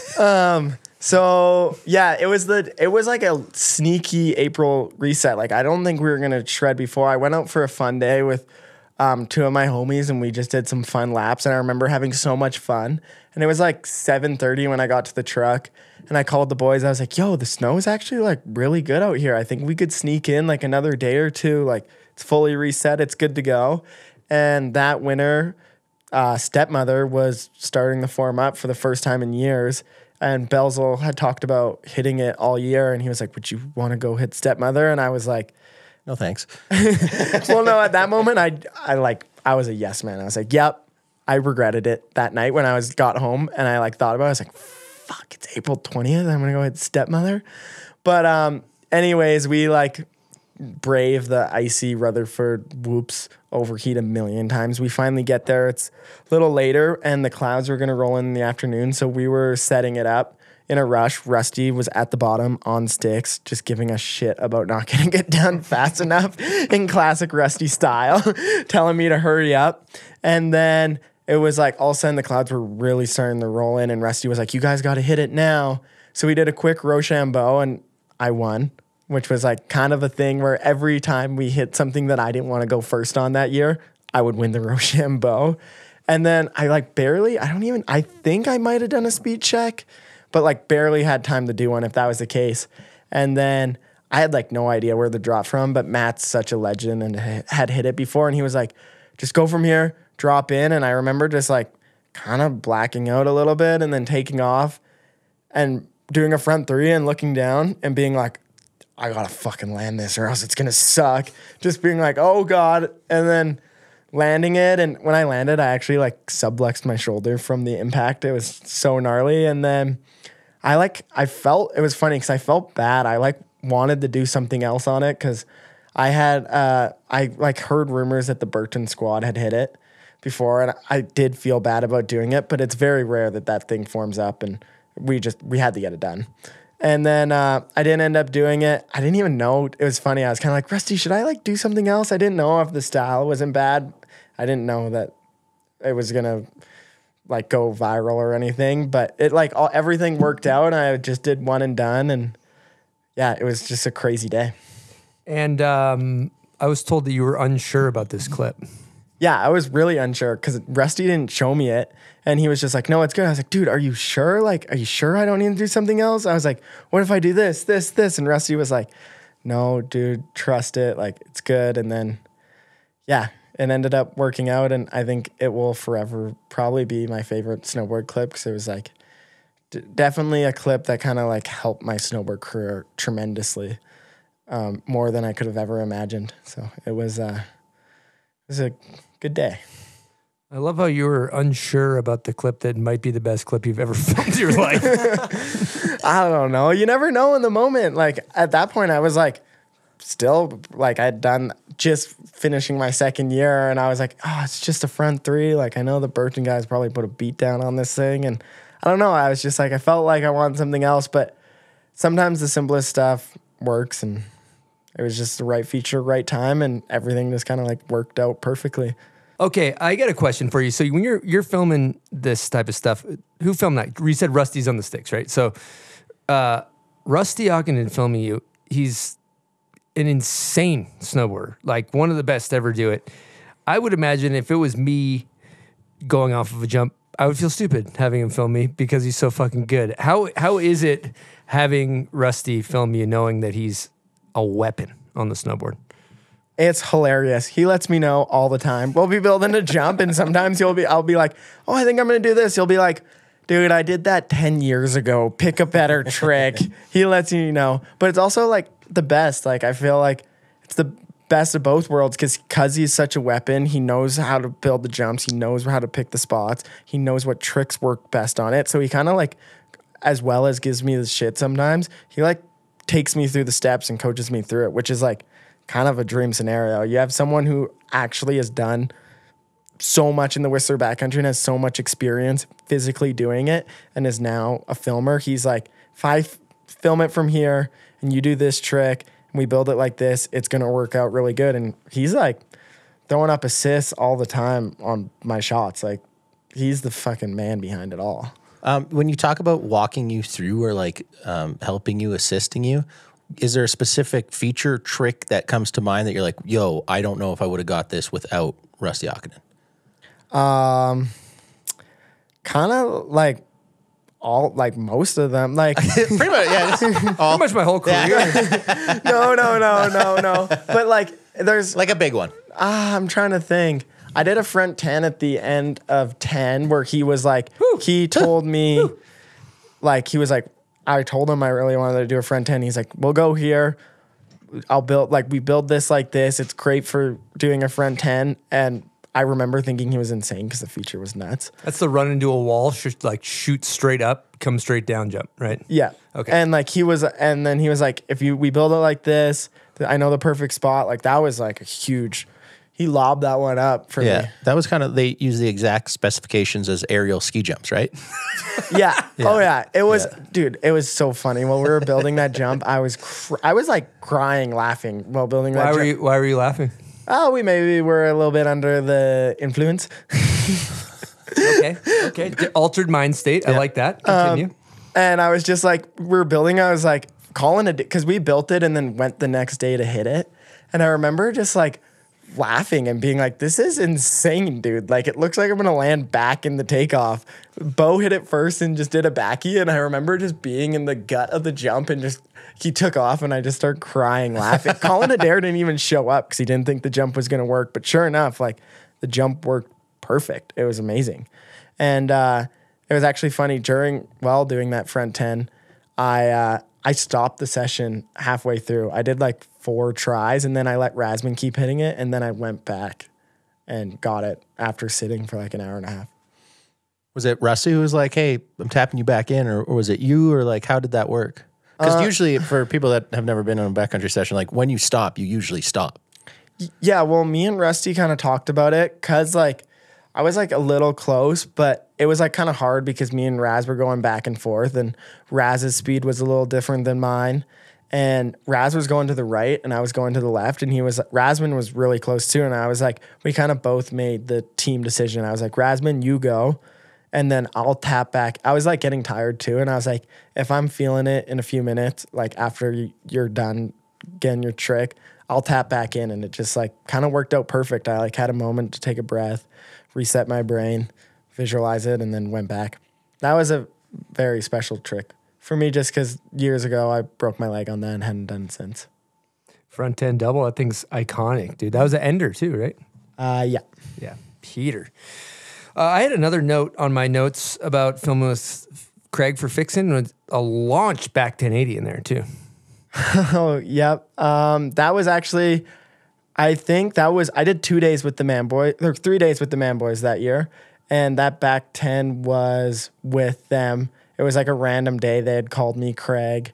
That was early season. I think you were filming in the streets at Loyal that to time. the steel at that time. Yeah. Yeah, you're a loyalist. A loyalist, to the yeah. steel. Well, also shout out to you, Craig. Not many people film in the backcountry and ride steel at the same time. So that's very, very impressive to do both. Thank you. Not many people do back tens as big as you did on that one.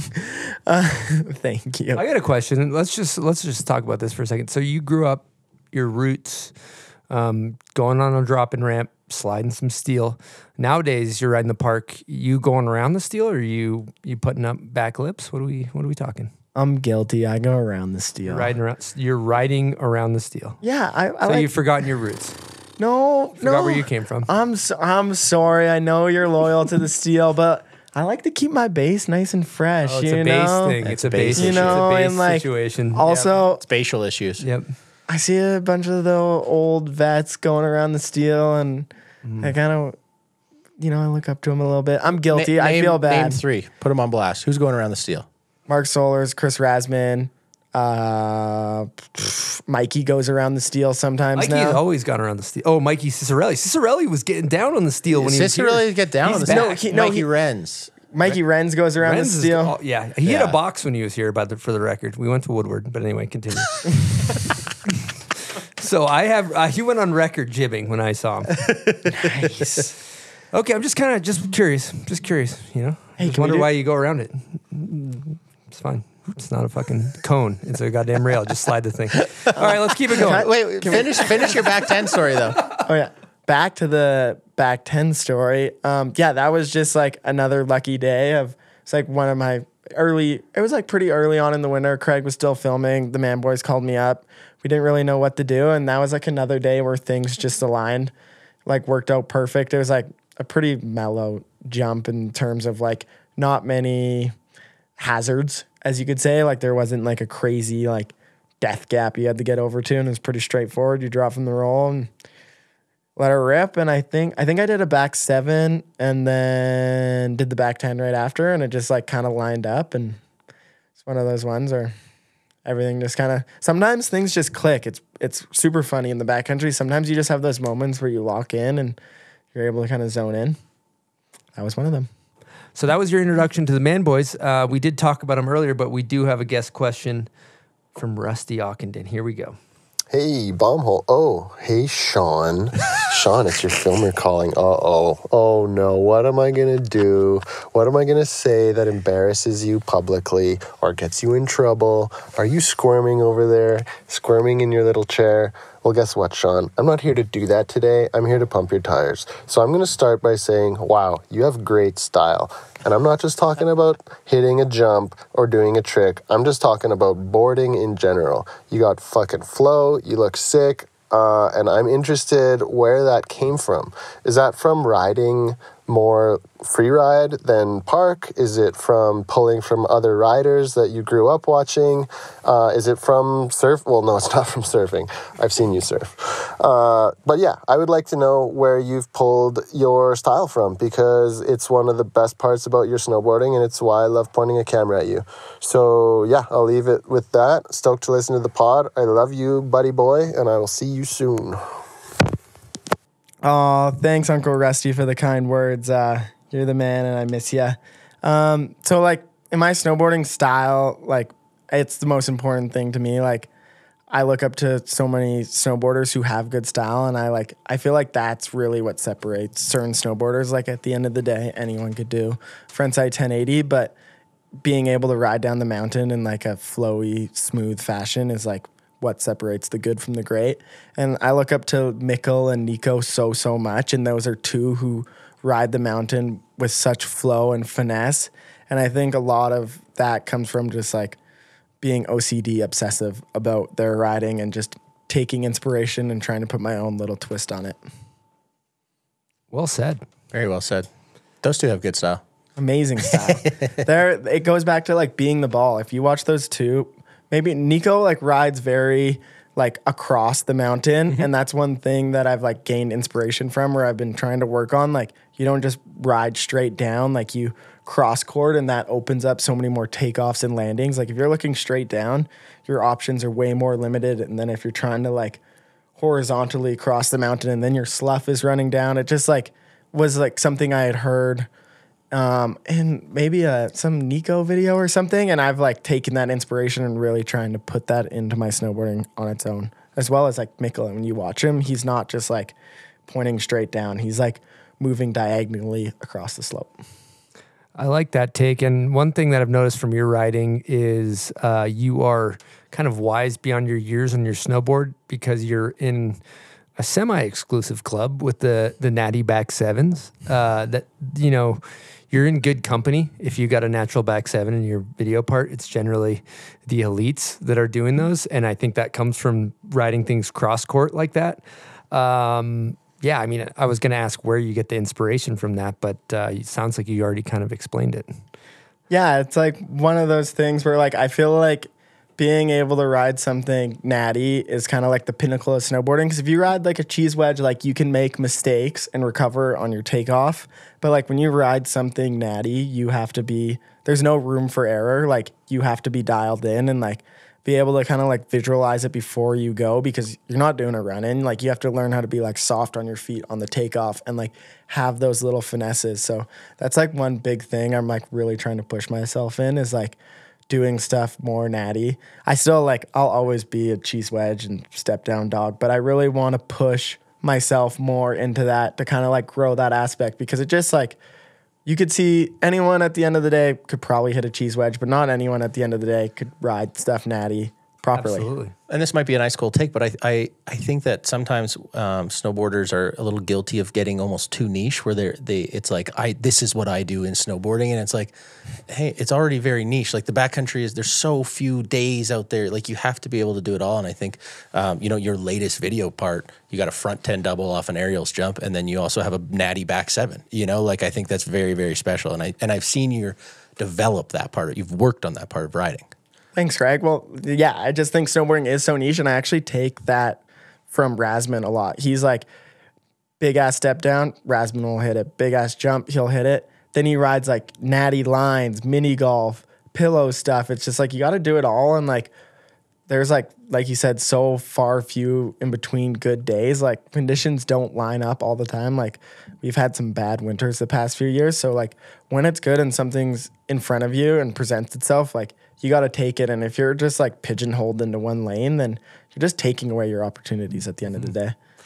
I'd love to talk about the learning curve of actually like a natty back seven or whatever, or like natural freestyle, whatever, right? Because you can't just go out there and try something like 10 times like you could on a park jump or a pat down.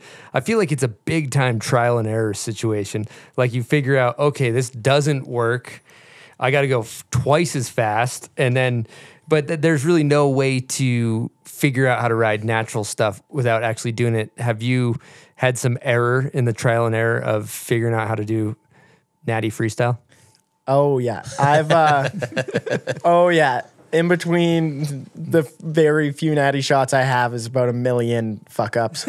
But one notable one was, it was actually 2 days after the stepmother clip. I tried to do a natty back seven off of a step down. And at this point, I didn't really understand like the like riding sideways. I was like looking straight down the mountain, like, and tried the natty back 7 a hit where you had to go really, really slow off of it. And I took too much speed and did a natty 630 to the bottom of the landing. And I kneed myself in the face and shattered my orbital bone. And it was a pretty hectic scenario that I never thought I would ever end up in. But like I said, I'm so grateful to have the amazing, like the best crew you could ever have in the backcountry for that sort of thing. Like everyone works so well. And unfortunately, I had to get airlifted out to Whistler, and then I had to go to Vancouver for surgery where I got 3 plates and 16 screws in the right side of my face. Became a little MF Doom. But I have like a plate and 5 screws in my eye right here, a plate and 5 in my eyebrow, and a plate and 6 in my jaw. Jesus. So it wasn't like, for me, the one thing, it was like a little bit of a scary scenario, but like I remember opening my eyes and seeing Jody and Mark Solers above me. And like all I could think of was like, I'm in good hands. I trust these guys with my life. They'll take care of me. And like talking about nailing a rescue, they fucking nailed it. Within 2 hours, I was burritoed up in the chopper out of there. But there's actually some notable things now looking back on it. Like, for example, it was April 22nd that day. It was a warm day. Like, it was like floating around freezing level, and I got so cold so instantly. So that's a little safety thing to kind of like touch on, was like, make sure you have lots of extra layers out there as well. Another notable thing I remember actually from that situation was I remember laying down in the snow, and I was like kind of like struggling to keep my eyes open and like kind of like stay with it. I was like kind of like going into a little bit of shock.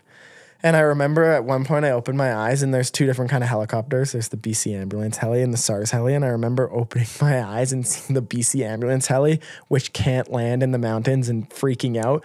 But that whole time the boys saw me look at that and explained to me the situation. I couldn't talk at that moment because my jaw was all banged up. And that's like another thing. Like, they were so good at communicating with me the whole time. And then, yeah, it was funny. I actually remember too, when I got in the helicopter, I played Through the Wire by Kanye West the whole way to the hospital. It was pretty funny. Damn. Just have it loaded up, or? Well, yeah, because I was vibing to that album for a lot throughout the winter, and I listened to it a bunch, and I like had enough at that point when I got into the helicopter, like the blades are spinning. I had like enough like idea to like pull out my phone, and I also wanted to like look at myself and like kind of get a grip. I was like, hey, I'm going to fly into Whistler. Did you have like a passcode, or did it recognize your face? No. Basically, my face looked like the Hulk punched in my face. It definitely did not recognize it. I had a little bit of a droopy eye. My eye was like down in that zone. But it was like another learning lesson. Like, from that moment, like everything happens for a reason. Like, I learned the hard way that day to like, because I think I was running a little bit off of adrenaline too as well, because we had hit Stepmother 2 days before, and I had this like weird feeling in the morning as well, and I didn't trust my intuition. I never spoke up about it, and it was just like, I didn't have the experience to be like, hey, like I'm maybe not feeling this right now, and like the experience to understand that like, hey, maybe this isn't a feature. So like, even though that was such a shitty situation to go through, I like look back on it, I'm like, wow, I actually learned so much from the situation. So like, in a weird way, I'm like, sucks it had to happen, but I learned the hard way, and I'm going to do everything I can to not make that mistake happen again. Yeah. A couple contributing factors, right? You land probably one of your best shots of your life 2 days before. It's also the end of the season. There is that like panic. You kind of got to go a little bit, where it's very easy to get overtaken, but now you're like, oh no, I can stop. I can think, I can reassess the situation and not ride with my heart, but with my brain a little bit more. Totally. I think that's like a really important point to say in the backcountry is like, everyone, like, I'm so hungry out there. Like, I want shots. Like, I want to film the best stuff I can, but it's very important to take that step back, check in, do all those things, or else like, that's when bad stuff happens, is when you're just like rolling with the punches and just being like, I'm invincible. Yeah. Yeah. It's nice to have a good beat down every now and then. A little reset. Yeah. So going back to one thing you breezed over that they hammer on these avalanche courses is like extra layers. And you talked about how it was almost almost above freezing and you were still cold. So did you, when they burritoed you up, they put you in the bivvy and then you have jackets on top of you and everything and you still got cold? I don't really remember how they bivvied me, but I remember that we had, because there was a bunch of people in that zone and they had all saw what happened. And it was very obvious that I was fucked up. Yep. So there was a bunch of people that came to help out. JF Pelshat was actually there. Legend. But yeah, I just remember them like jamming puffies and everything in me. And like, I was about as layered up as you could ever be. And I was fucking freezing. I was like shivering and it was like warm. The boys were in like long sleeve shirts and I was like covered in puffies and bivvies and we're so dialed as a crew. Everyone has the most amount of safety gear we can bring. And I was still cold. And that actually changed my mindset a lot on filming on like those really cold days. Now after that experience, I'm like, hey, like it's minus 25 out here. Like maybe let's like tone it back a little bit of a notch, because I could not imagine if it was minus 25 and I was going through that, like it would have been fucking gnarly. Cause it was a sunny April 22nd day. Like it warms up quick in Whistler and I was freezing. I couldn't imagine if it was January minus 25, snowy. Like that's good intel. That's good intel. Now I got some questions for you here. You know, a lot of people have been through shoulder surgeries or knee surgeries, and there's a rehab process. Face surgery. What kind of rehab process are we looking at for that? It was actually like so mellow in terms of injuries. I think it was like the best injury to have because I didn't have a concussion because my face acted like a helmet. And basically, like even 4 weeks later, I flew to Austria for the Nitro team trip for Camp Good Times, and I was like able to like kind of cruise around, and it's been like pretty mellow. My eyes came back, like I had a little bit of weird vision stuff at the start, but that came back. Got all the feeling in my face. It was pretty good recovery in a sense. Kid's back, face looks good. Face ID's working. Face ID's working, yeah. Dude, it's crazy. I never had to switch my Face ID. It like if you look at photos of me before, during, and after, it's insane. My face looked like it does now, and then my eye was down here and like caved in, and then they just like brought it back. My surgeon was an absolute legend. Shout out to that guy, because I remember like talking with my mom. You could look like Sloth from the Goonies real quick with a bad surgeon. Oh yeah, my mom was like worried. I remember talking with my mom before getting the surgery because I was lucky enough my parents were in Vancouver at the time, and like I was worried. My mom was like, just so you know, like I don't know how you're gonna look after this. It was like a big question, but like you can't even see my incision marks. Like he did such a good job. He like matched it up with creases in my eyes. Like dude was a technician. He was surgical. He was literally surgical. He was surgical. It was nice with the surgery. All right, let's get into a fun section of the show. Silk, do you know what that would be, Silk? I feel like it's probably about time for Name That Video part. Oh!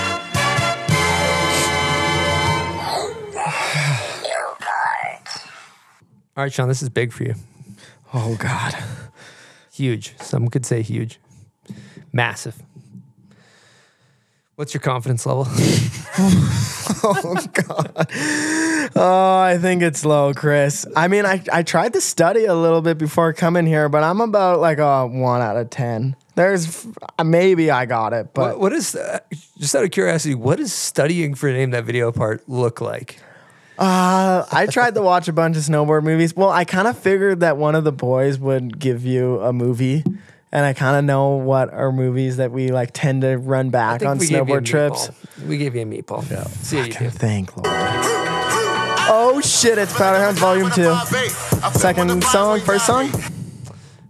Yeah, first song after the intro. That's a win. That's the first song. We'll count it. Yeah. There's actually a clip. I know the part of that song. It's a sledder going up a chute with someone in the middle, and then he gets to the top and gives the fucking fist bump. Oh yeah. Yeah.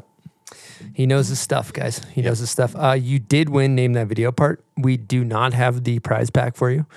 It is in the lobby. Studio, yep. It's in the lobby. Yep. It's in the So lobby. congratulations. Oh, thanks, boys. We're not that dialed in. I apologize. But we will keep it going. Part 2 of Name That Video part is for the listeners. If you know the song, comment on the photo of Sean on Instagram, on the Bombholes Instagram.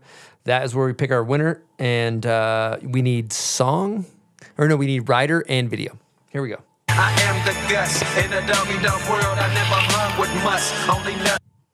Okay. Thank you guys for I playing. don't know if I got that one. Name that video. You got that one, Greg? I don't want to ruin it for the listeners. I got it though, yeah. Canadian rider. Yeah. All right, let's take a quick break and talk about Yeti. They got a new cooler. It's called the Roadie 15, and it's perfect for all of your essentials. You can throw it on the front of an ATV, throw it on your paddleboard or a kayak. It's also really light. You can carry it down to your beach, or you can go fishing with it. Great cooler, weighs less than 10 pounds empty. It's also ample space to fit a 12-pack of standard cans with ice. So those bevs stay cold wherever your adventure takes you. They got all types of technology in this thing too. They got the new double duty strap, which means you don't need to use your hands. You can throw it over your shoulder. They got good handles. They got the non-slip feet for the back of your truck. They got a drain plug if you want to hose the thing out if it gets nasty. They got tie-down slots. And the best thing about the Yetis is the permafrost insulation. So they're the best coolers. They keep those bevs ice cold on a hot summer day. Check out their website if you want to learn more about the Yeti Roadie 15. All right, we're going to take a quick break and talk about one of my favorite places that exists on this earth, and that's Woodward Park City. It's fun all seasons. Now, this season is currently mountain bike season, and it's just heating up. They got rad events coming up. They got rebuilt trails, and they got some new multi-week programs for the Groms. Woodward is kicking off some brand new programs for kids as young as 3 years old starting this fall. Get them started early, skateboarding, biking, scootering, or hitting the trampolines with fun 1-hour classes. Also, if you want to sharpen your skills for this winter and learn some tricks on the rollerboard, which is basically a snowboard with roller wheels, you can chuck carcass into the foam pit. You want to learn backflips? Take it to the foam pit first. So then when the snow hits, you're ready to go. Check the details at woodwardparkcity.com and get up there and have yourselves a good time. All right, we're going to interrupt this programming to talk about one of my favorite brands, Autumn Headwear. Their motto is Style Matters, and it shows. If you look at their team, they got some of the most stylish riders on the planet. It's rider-owned. This is a brand owned by snowboarders. Brad Alband is the genius behind it. He's done great work over there. And they have great fits on the beanies, most importantly. You know, here at the Bomb Hole, we love what we call a deep resi fit, the reservoir tip, so to speak. So they have the surplus fit, which is kind of a resi. They have the shorty fit, which is shallow. You might catch Silk D wearing one of those. They also have the simple fit that's right in between. And I was just on their website. The apparel is impeccable. So great company, rider owned. If you're interested in getting a great beanie this winter, head on over to autumnheadwear.com and use promo code BOMBHOLE for 20% off your order and keep that dome piece looking great with an autumn bonnet. I got a question. Canadians, you guys are kind and nice. And you come stay with me. Cicerelli, you guys stay at the house. You guys have great manners. You guys clean up. You're very polite. Just genuine, kind humans. All the Canadians that come stay with me. Americans, we're dicks.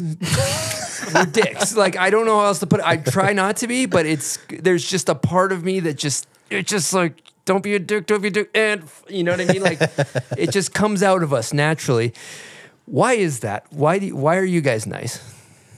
I don't know. That's a tough one to answer. I think it's because you guys got so many fucking people in America. 100 million people. You could be a dick and you don't have to deal with that person again. Canada, we don't got that many people. It's a pretty small town. So if you're a little bit of a dick, then you're probably going to bump into them again and be known as the dick around town. That's a great theory. Yep. I like that. That's actually perfect. That's the theory. That is the theory. That makes sense. Yeah. Craig, do you have anything to add to that as a Canadian? Do you want to speak on behalf of your country right now? It's a common enemy situation, right? And it's much colder. So if a nation can unite against a common enemy, everybody's a little bit nicer to each other, I think. So we unite against the cold. Okay. And, it hopefully breeds niceness. I like that. That's my take. I do like that. All right, we got some guest questions. Oh, you know what? We got some Patreon questions. Why don't we serve those up, Silk? Yeah, thinking Benny Pellegrino's question. God, those sunglasses look fantastic. Yeah. So Look I don't know what you're talking about. Amazing. Yeah, freshly married. Yeah, freshly married, $5 sunglasses. Okay, Benny Pellegrino, thank you for asking a question. Again, always avid Patreon member. Thank you so much, Benny. Yes, Benny. Shout out, Benny. We love you. Okay, Benny wants to know, coming up in the Whistler area, you must have always heard about the Manboys. Tell us how you were let into the squad. You get jumped in, you have to load and unload their sleds, you have to break bottles over your head. What did it take for you to get out there with this highly respected crew? Those boys were they were pretty good. They welcomed me with open arms. But I don't know. I definitely just had to take a bunch of shit from them. That was it. They definitely just take the piss out of me and call me a rookie and sometimes fuck with me. For a while there, Rusty was putting bananas in my gas cap. So every time I go open the gas cap in my truck, there's a fucking banana peel. Little shit like that. But those boys are the fucking best. They just welcome me with open arms. And you can see all that jumping in on Clip High, the series. Mm-hmm. There's a lot of YouTube bullying going on there. I'm gonna be honest with you. Yeah, shout out Clip High. If you ever watch them, they're like behind the scenes videos of us filming. If you want to laugh at Jody or Stale, they're great. Tune in. Okay, a couple hypotheticals here. Take Manboys, primarily backcountry crew. Okay, you remove, Craig. You remove Jody. You leave the rest of the crew. You decide to change gears. You say, hey, we're doing a street video only. Who's getting the last part? Belzo.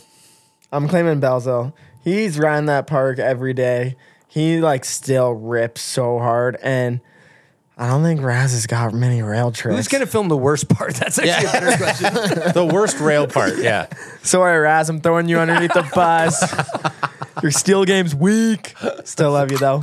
So you got him covered in the steel still. I don't know. I hope so. Ooh, we could do a bomb hole game of skate between you and Chris Rasman on the rails. I would tune in. I'm tuning in. I'm producing this. I'm subscribing. Oh, well, let's fucking do it. All right, we switch it. We're going to change venues here. We're going to X Games slope style. Okay, you take the same crew. Now you can include Jody and Craig. Who's winning? Belzo again. That dude's riding the park every day he can, lacing back 10s, front 10s, back rodeo, 7 noses, cab 9s, it's nothing. Belzo's one of the top West Park riders sometimes. He rides through that place and fucking owns it. Okay, who's getting dead fucking last in this thing? Let's be honest. Let's be honest. Say the right answer. Trust free. Sorry, Jody. Those switchback threes won't cut it off the knuckle. DFL, Jody Wozniak. I feel like Jody depends on who's judging though. Back when he'd eat dope ass melon poke or something, that could score high. Maybe not on fist criteria, but sometimes I feel bad for Jody. Sometimes I feel like he gets the shit end of the stick on the show. I remember in Rasman's podcast, he got a couple fucking dingers too. Was he? Yeah. Well, he also gets lifted up. Who do we have?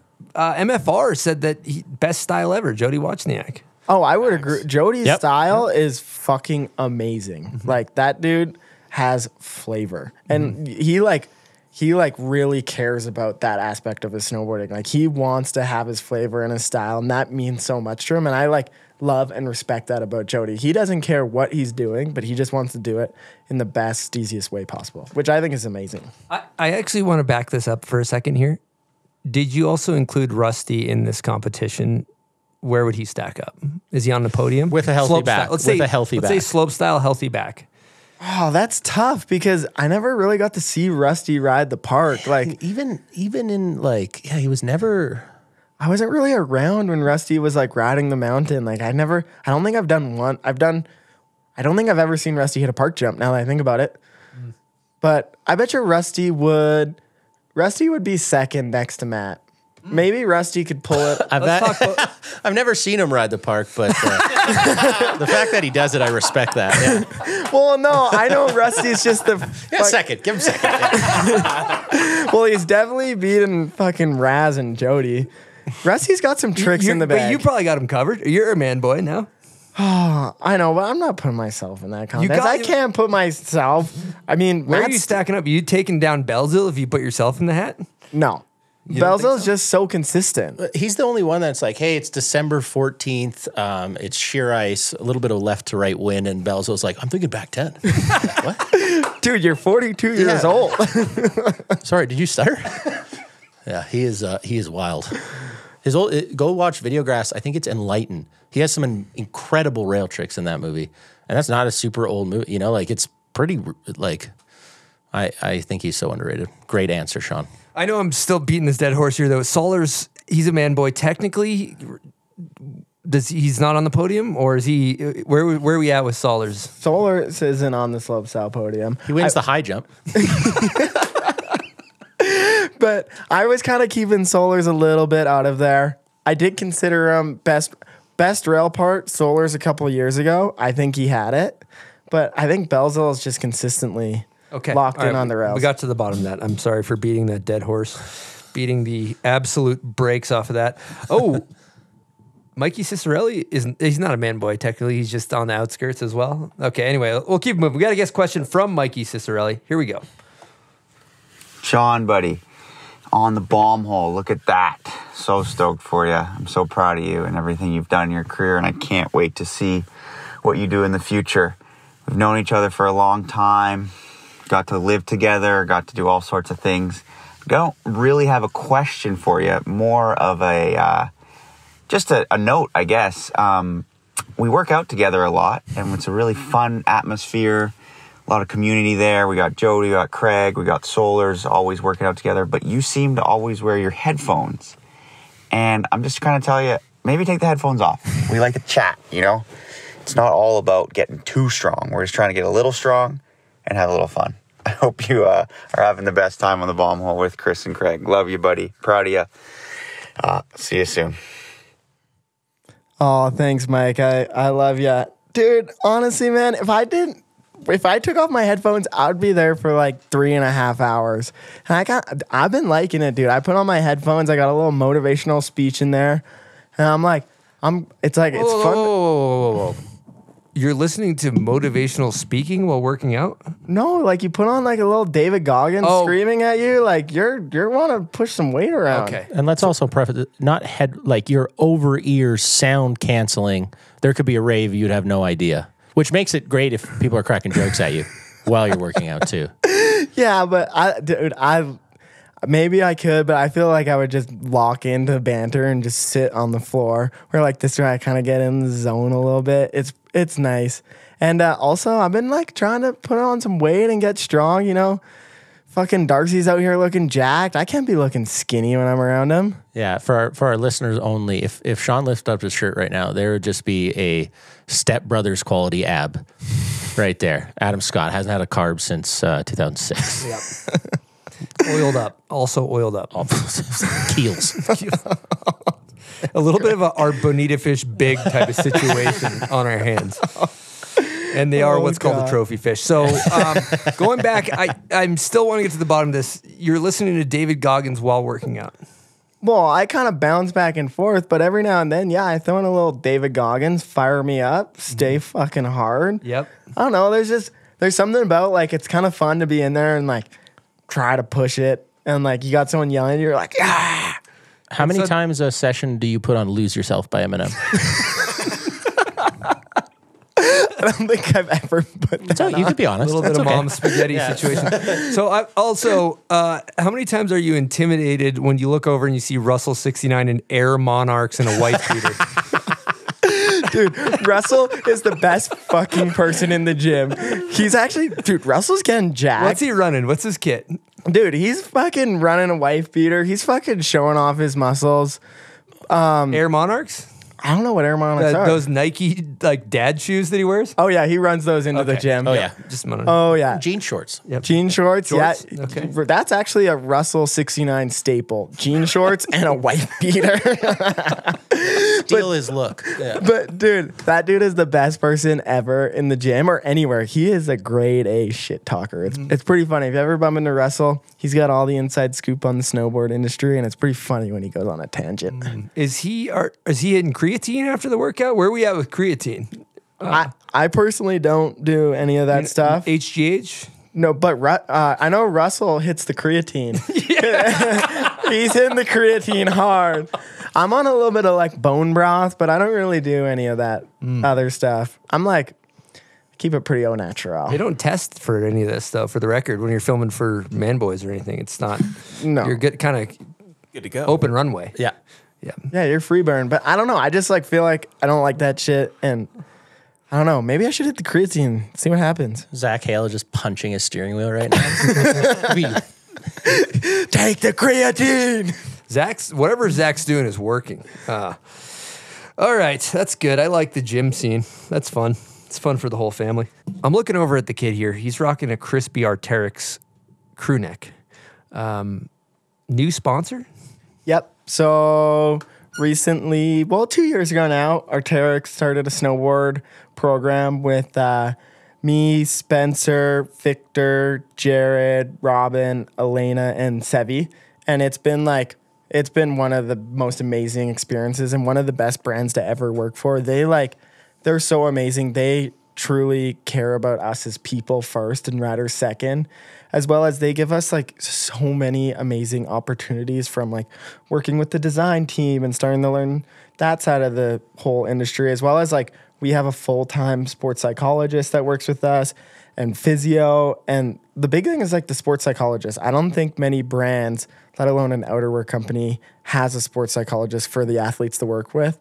And it's been like one of the, like a new thing that I've been working on with him. And it's been one of the biggest helps and like life upgrades in my life. It like has changed me as a person since I've started working closer with him. And yeah, I just like feel so grateful to be able to have access to a sports psych through my outerwear sponsor. It's like truly the best.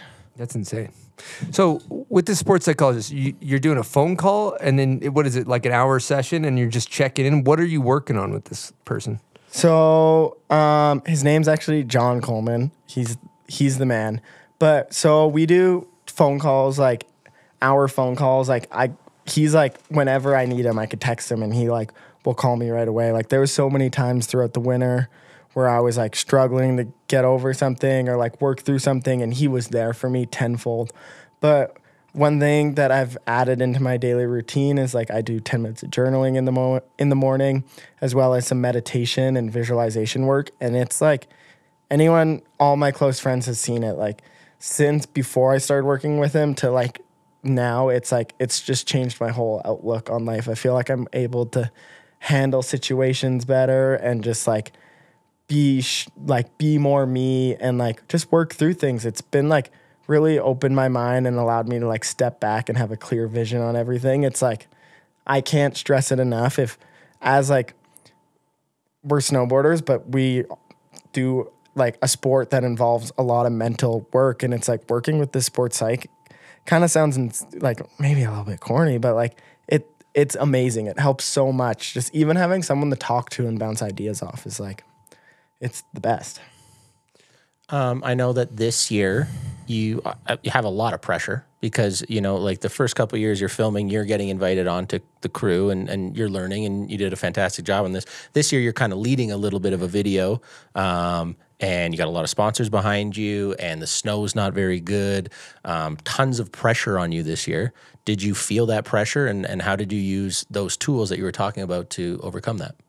Yeah, so like I'm not gonna lie, like this year at the start was kind of crazy because I feel like the past few years I was like kind of along for this like ride, and everything was just, it was happening. It was like working out. And then it was like one thing after another, like things started to like snowball. And then this year being able to kind of take more charge of a project and like, we're not doing a Manboys film this year. It's going to be a little bit different. I felt like a little overwhelmed and like kind of like, I was like, whoa, like I'm here. Like don't want to say pressure, but like I put a lot of pressure on myself to perform. I'm like, you have all these amazing opportunities. You have so many people supporting you. like I want to perform for them and for myself. And it was a struggle. And one of the things we worked on was just like meditating, like building that self-confidence. Like when I felt something, I would like journal it and write it down and check on it.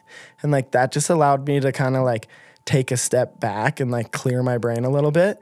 And like without that, I think it would have been a really, really hard winter. And I don't know how I would have made it through it, because it was like, it's not like I have pressure, but it was just like throughout the past couple of years, it kind of felt like a snowball effect. And like I was just like a kid in a candy store, like, and then like started this winter, I was like, whoa, like I'm here. I get to like live my dream life, like the life 10-year-old Sean always wanted to live. It was my dream.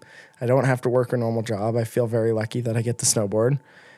And then it was a little bit overwhelming at the time. And I did put a lot of pressure on myself. But throughout the process of working with the sports psych, I learned to just like fall back and be present in the moment. Because like if you're thinking about a million other things, you can't snowboard.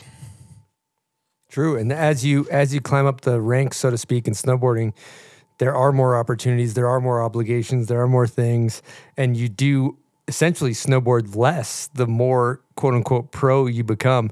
I think it's interesting thinking about that. That was a great question, Craig, because it's like you're fighting for a seat at the table, so to speak. You're trying to make it, you're trying to prove yourself as a snowboarder that you can, you're worth it to these brands, and all of a sudden the brands are kind of like, here's your seat at the table, here's some support, we're behind you, and all of a sudden you're kind of the guy, and there is a different level of expectations and different level of pressure, mainly probably put on by yourself. But yeah, it's an interesting thing to talk about, going from trying to make it to kind of, not saying that there's like a top of the mountain, but the pressure with bigger contracts and bigger sponsors comes more expectation.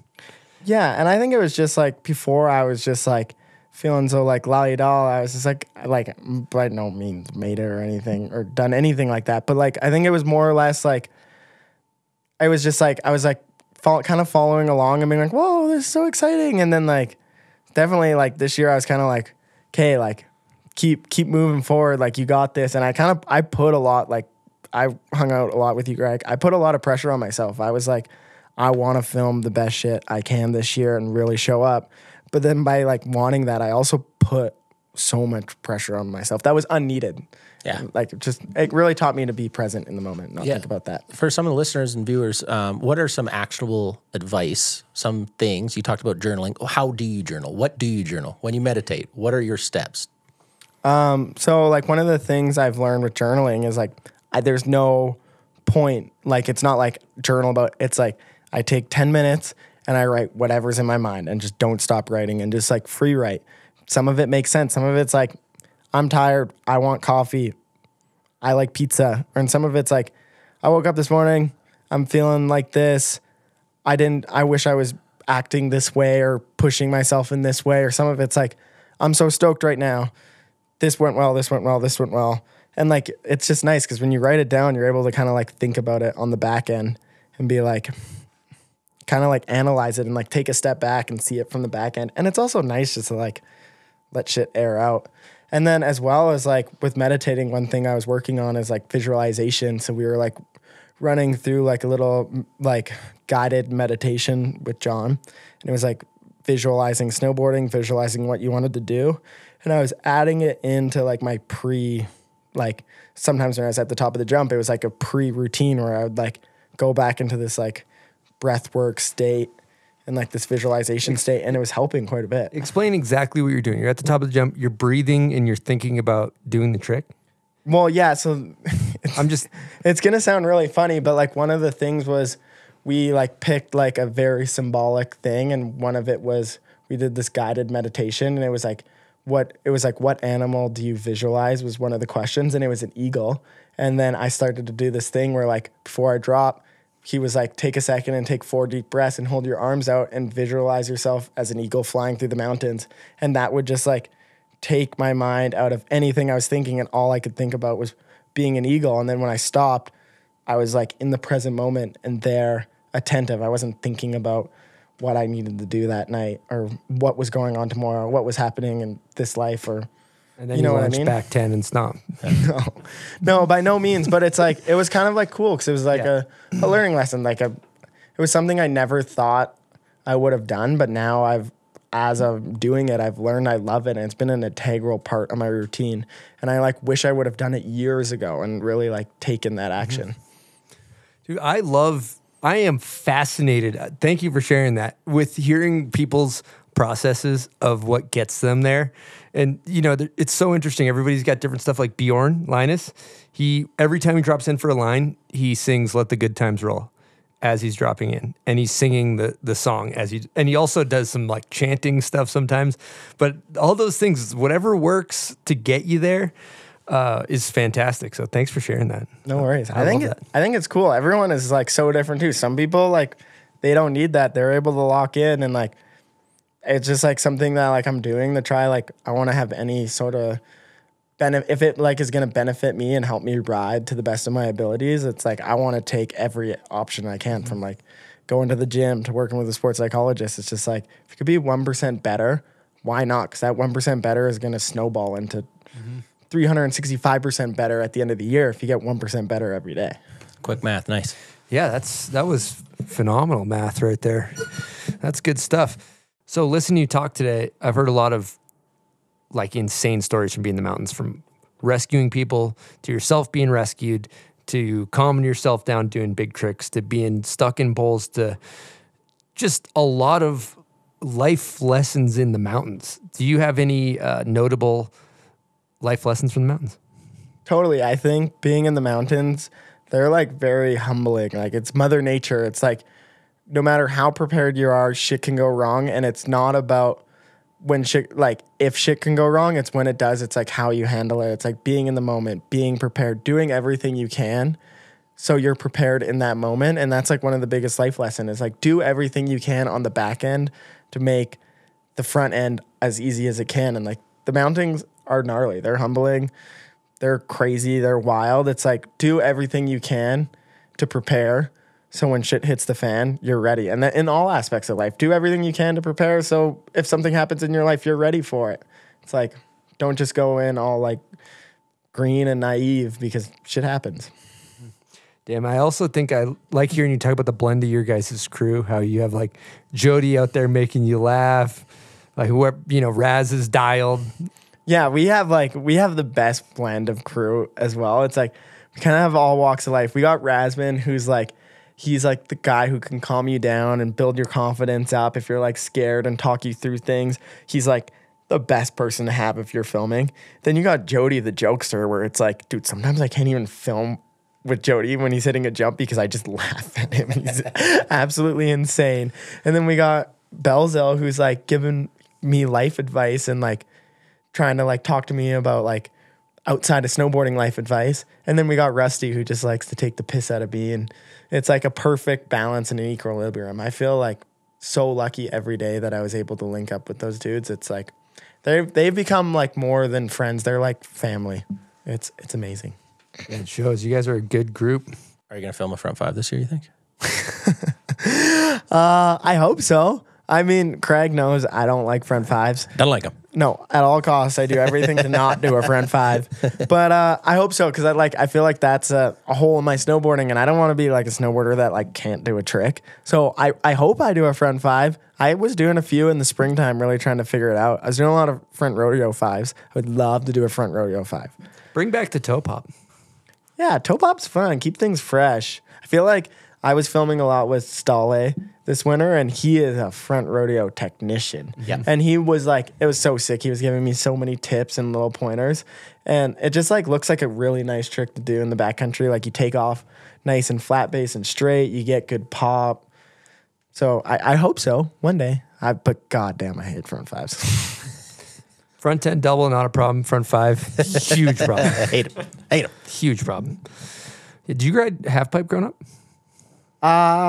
No. I like definitely would cruise through the pipe, but I wasn't like ripping the pipe. White like, City didn't really have one, did they? More of a drop and ramp into yellow flat bar situation. Okay, let's get into hot takes. What do you think about that? I'm down. Let's do some hot takes. All right, GOAT of snowboarding, both male and female. Who you got? Nicholas Mueller, Jamie Anderson. Would you consider snowboarding an art form, a sport, or a lifestyle? I would say an art form and a lifestyle because it's not just it's not a sport because everyone does it differently with a different approach. And it's like, we're really just expressing ourselves out there. And it's like, yeah, we do sport like things, but like, I'm just out there just trying to express myself and do what I think is cool, which I don't think most sports do that. And it's like a lifestyle. I got into snowboarding because I think the snowboard lifestyle is the fucking shit. Like, it's so fun and it's like a cool thing and a cool community. Like, I say it's both art form and lifestyle.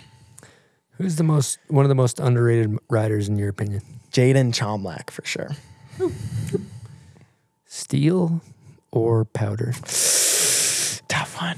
Powder. that was Silk. Yeah. What was that, Silk? You didn't. Sorry, Wrong. Silk doesn't agree with that pick. Yeah. It's unfortunate when people get one wrong. So we'll keep it going here. Favorite style ever? Nico. Who's got your favorite method? Mickey Albin or Nico? Who's your favorite person to snowboard with? Ooh, that's a tough one. I would say Rasman or Cicerelli. It's tough. They're like, both of them are like family to me. I love riding with Mikey because we push each other and we're so tight. But also like me and Rasman just have like a connection that's like so deep and he helps me out so much in so many ways and I push him in my own ways. So it's tough. Who's got the worst method out of your friends? Well, I got to put someone on blast here. I think Jody. Jody's got like a sick melon, but I don't think I've ever seen him kick out a method. He does have an incredible melon, and I think that comes at the detriment of his method. You know, and also it was just funny to call it Jody. Yeah. Might be a podcaster thing. I kind of share that same bad method trait with him. Okay, so keeping it moving, we got a favorite snowboard video ever made. That's a tough one. I would say. Oh, there's so many. I would say Absinthe 12, just because there's the Nico part where he does the back 3 to back 3, but Powder Hounds Volume 2, just because I watched that video on repeat 7 million fucking times to the point where Mikey was getting mad at me because I would watch it 5 times in a row. And it's just like, at that point in time in my snowboarding, like the whole backcountry snowboard lifestyle, driving around with trucks and sleds, being in cabins, riding POW, that film just encapsulates the vibe so well. And I don't know, something special about it. Go watch Powder Hounds Volume 2 if you haven't. What's your favorite snowboard graphic ever made? No, I think it's the Nitro Mountain with the sunflowers on it. That was the first Nitro board I rode, and I don't know, something about it was so simple and clean. I loved it. Did Griff do that graphic? Griff did do that graphic. Wow, he's going to cream his jeans when he hears that. I think I've told him that before. It's a funny one, but I don't know. That one, like, I had a very special year on that snowboard, and I love that graphic. And okay, I'm also not picky on graphics. So okay, dream. Oh no, if you go heliboarding 3 people, who's going in the chopper? Just good times. You're not filming. You're just time of your life. You can bring celebrities as well. I will say. Young Dolly brought Mike Tyson. Oh, celebrities.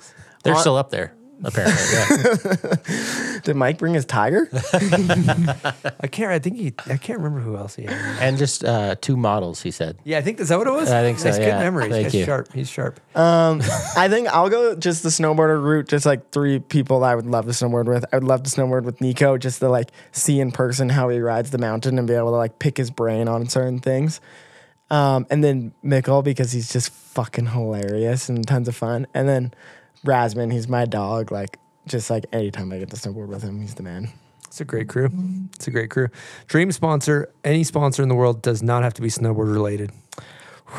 I mean, I have like a bunch of my dream sponsors, but fuck, I would love to be on Ski-Doo. That's the right answer. Wow. Nice. That's great. Get the sled, get the Sea-Doo, get the Live It Up. Yep. I was actually lucky enough that Craig lent me a Sea-Doo the other week to go on the house sound on Ocean Day, and I sold. Those things are pretty damn fun. Okay, first try backcountry pat down, step down. What trick you doing? Land. I mean, I'm probably a front 3. That's kind of my go-to and classic. If I said anything else, I would be fucking lying. Greg? I think that's the right answer. If you did say any for me, you, yeah, Damn, I don't know. Lately, Switchback Uno has been Switchback going. Uno has been kind of a go. Or you know what I've been loving is the Todio 5.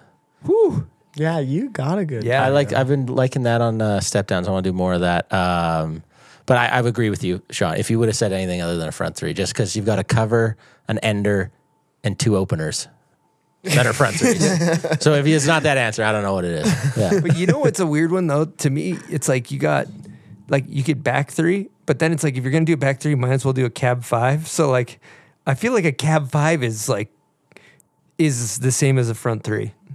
Almost easier to land. I don't know if that sounds weird. I struggle with cab 5s. Oh really? Yeah. I struggle. I do them, but like I wouldn't do it first hit off of a big step down. I just struggle with like over rotating on that one. Overcooking the turkey, if you will. I'm more of a switchback 5er. Whew. Switchback 5 Tuckney or Japan or whatever. Those ones are sick. I've been trying to work on it. Like I really like to see where you do like the switchback. It's like 180 and then you tuck it in, you pull it out. Like there's like a certain sequence in the rotation if you do it properly and you film it from the back end. It looks so sick. Okay, last question. Worst trend. What do you got? Cool guys in snowboarding, people that just like were too cool for school. I think it's fucking whack. I think snowboarding's already a small enough culture and community, and we need to make sure everyone feels included and like feels heard, because if not, like what the fuck are we doing? Like support, like talk to everyone on the mountain, like make them feel included. That's only going to grow snowboarding, which is the best thing for it. Like I don't want snowboarding to feel like this. It's already so hard to get into, and if we make it this exclusive club, I don't think it's helping it. Fantastic answer. Okay, let's talk setups real quick. Walk us through what board you're riding, what plank. So I'm riding the Nitro alternator. I ride a 160 in the backcountry. How tall are you? 5'10" maybe. Okay. It's definitely like on the bigger side. I think like a bigger board makes things way easier in the backcountry. And then I ride the Nitro Team Pro bindings, or the Nitro Phantoms. I kind of run back and forth. And then outerwear, I run full head to toe Arky. It's the shit. I'm always warm and dry. Gyro goggles, top shelf, air hole. All right, so we're talking about setups here as well. Bindings, forward lean, where are we? 1 notch. Like it's just notches on the Nitro binding cycle, like 1 notch, but not too much. I have messed around with it a little bit, but the 1 notch works, and if it ain't broke, don't fix it. Mm-hmm. How are those Nitro bear traps? They're fantastic. I love them. Like this set of bindings, the Phantoms, they're the best. They're so comfy. They like the high back's a little softer, and it's just like creates a nice playfulness with the stiff board. I'm really digging it. I just started riding those at the end of the year, and they're my new favorite binding. So you go angle grinder to the edge, right out of the box, get that thing dull? Dude, I used to. When I was younger, I would fucking hit the angle grinder, but now I just straight out of the plastic. And I normally just run like 1 setup all year, just same whip. How many boots do you go through a year? I went through 1 pair last year, but I just ran 1 pair of boots. It was my first year doing that. Normally I do 2, but I'm not like that picky about boots. We'll say that board does look pretty fun. It looks floaty, but you can land switch type of deal. Oh, it's like the dream board. Griff absolutely killed it so hard. What's next for Sean Miskiman?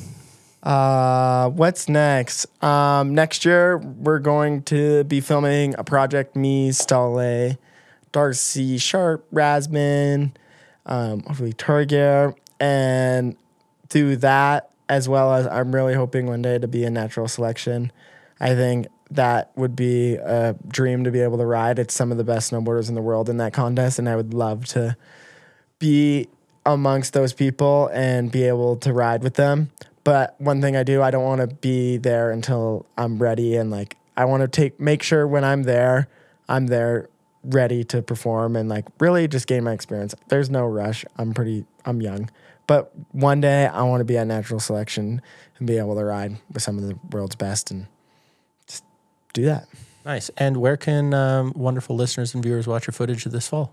That is to be determined. Maybe bombhole.com. Woo! Woo! Woo! I love that. Yeah, let's run it up. That's great. It's news to me, but we'll get it on. Let's get it on there. Yeah, we're working out some of the details right now. We're working on it with our editor, Thomas Doyle, and it's been a really, really fun journey. It's my first time kind of being able to sit in the editing bay and have some more hands-on experience, and it's been great.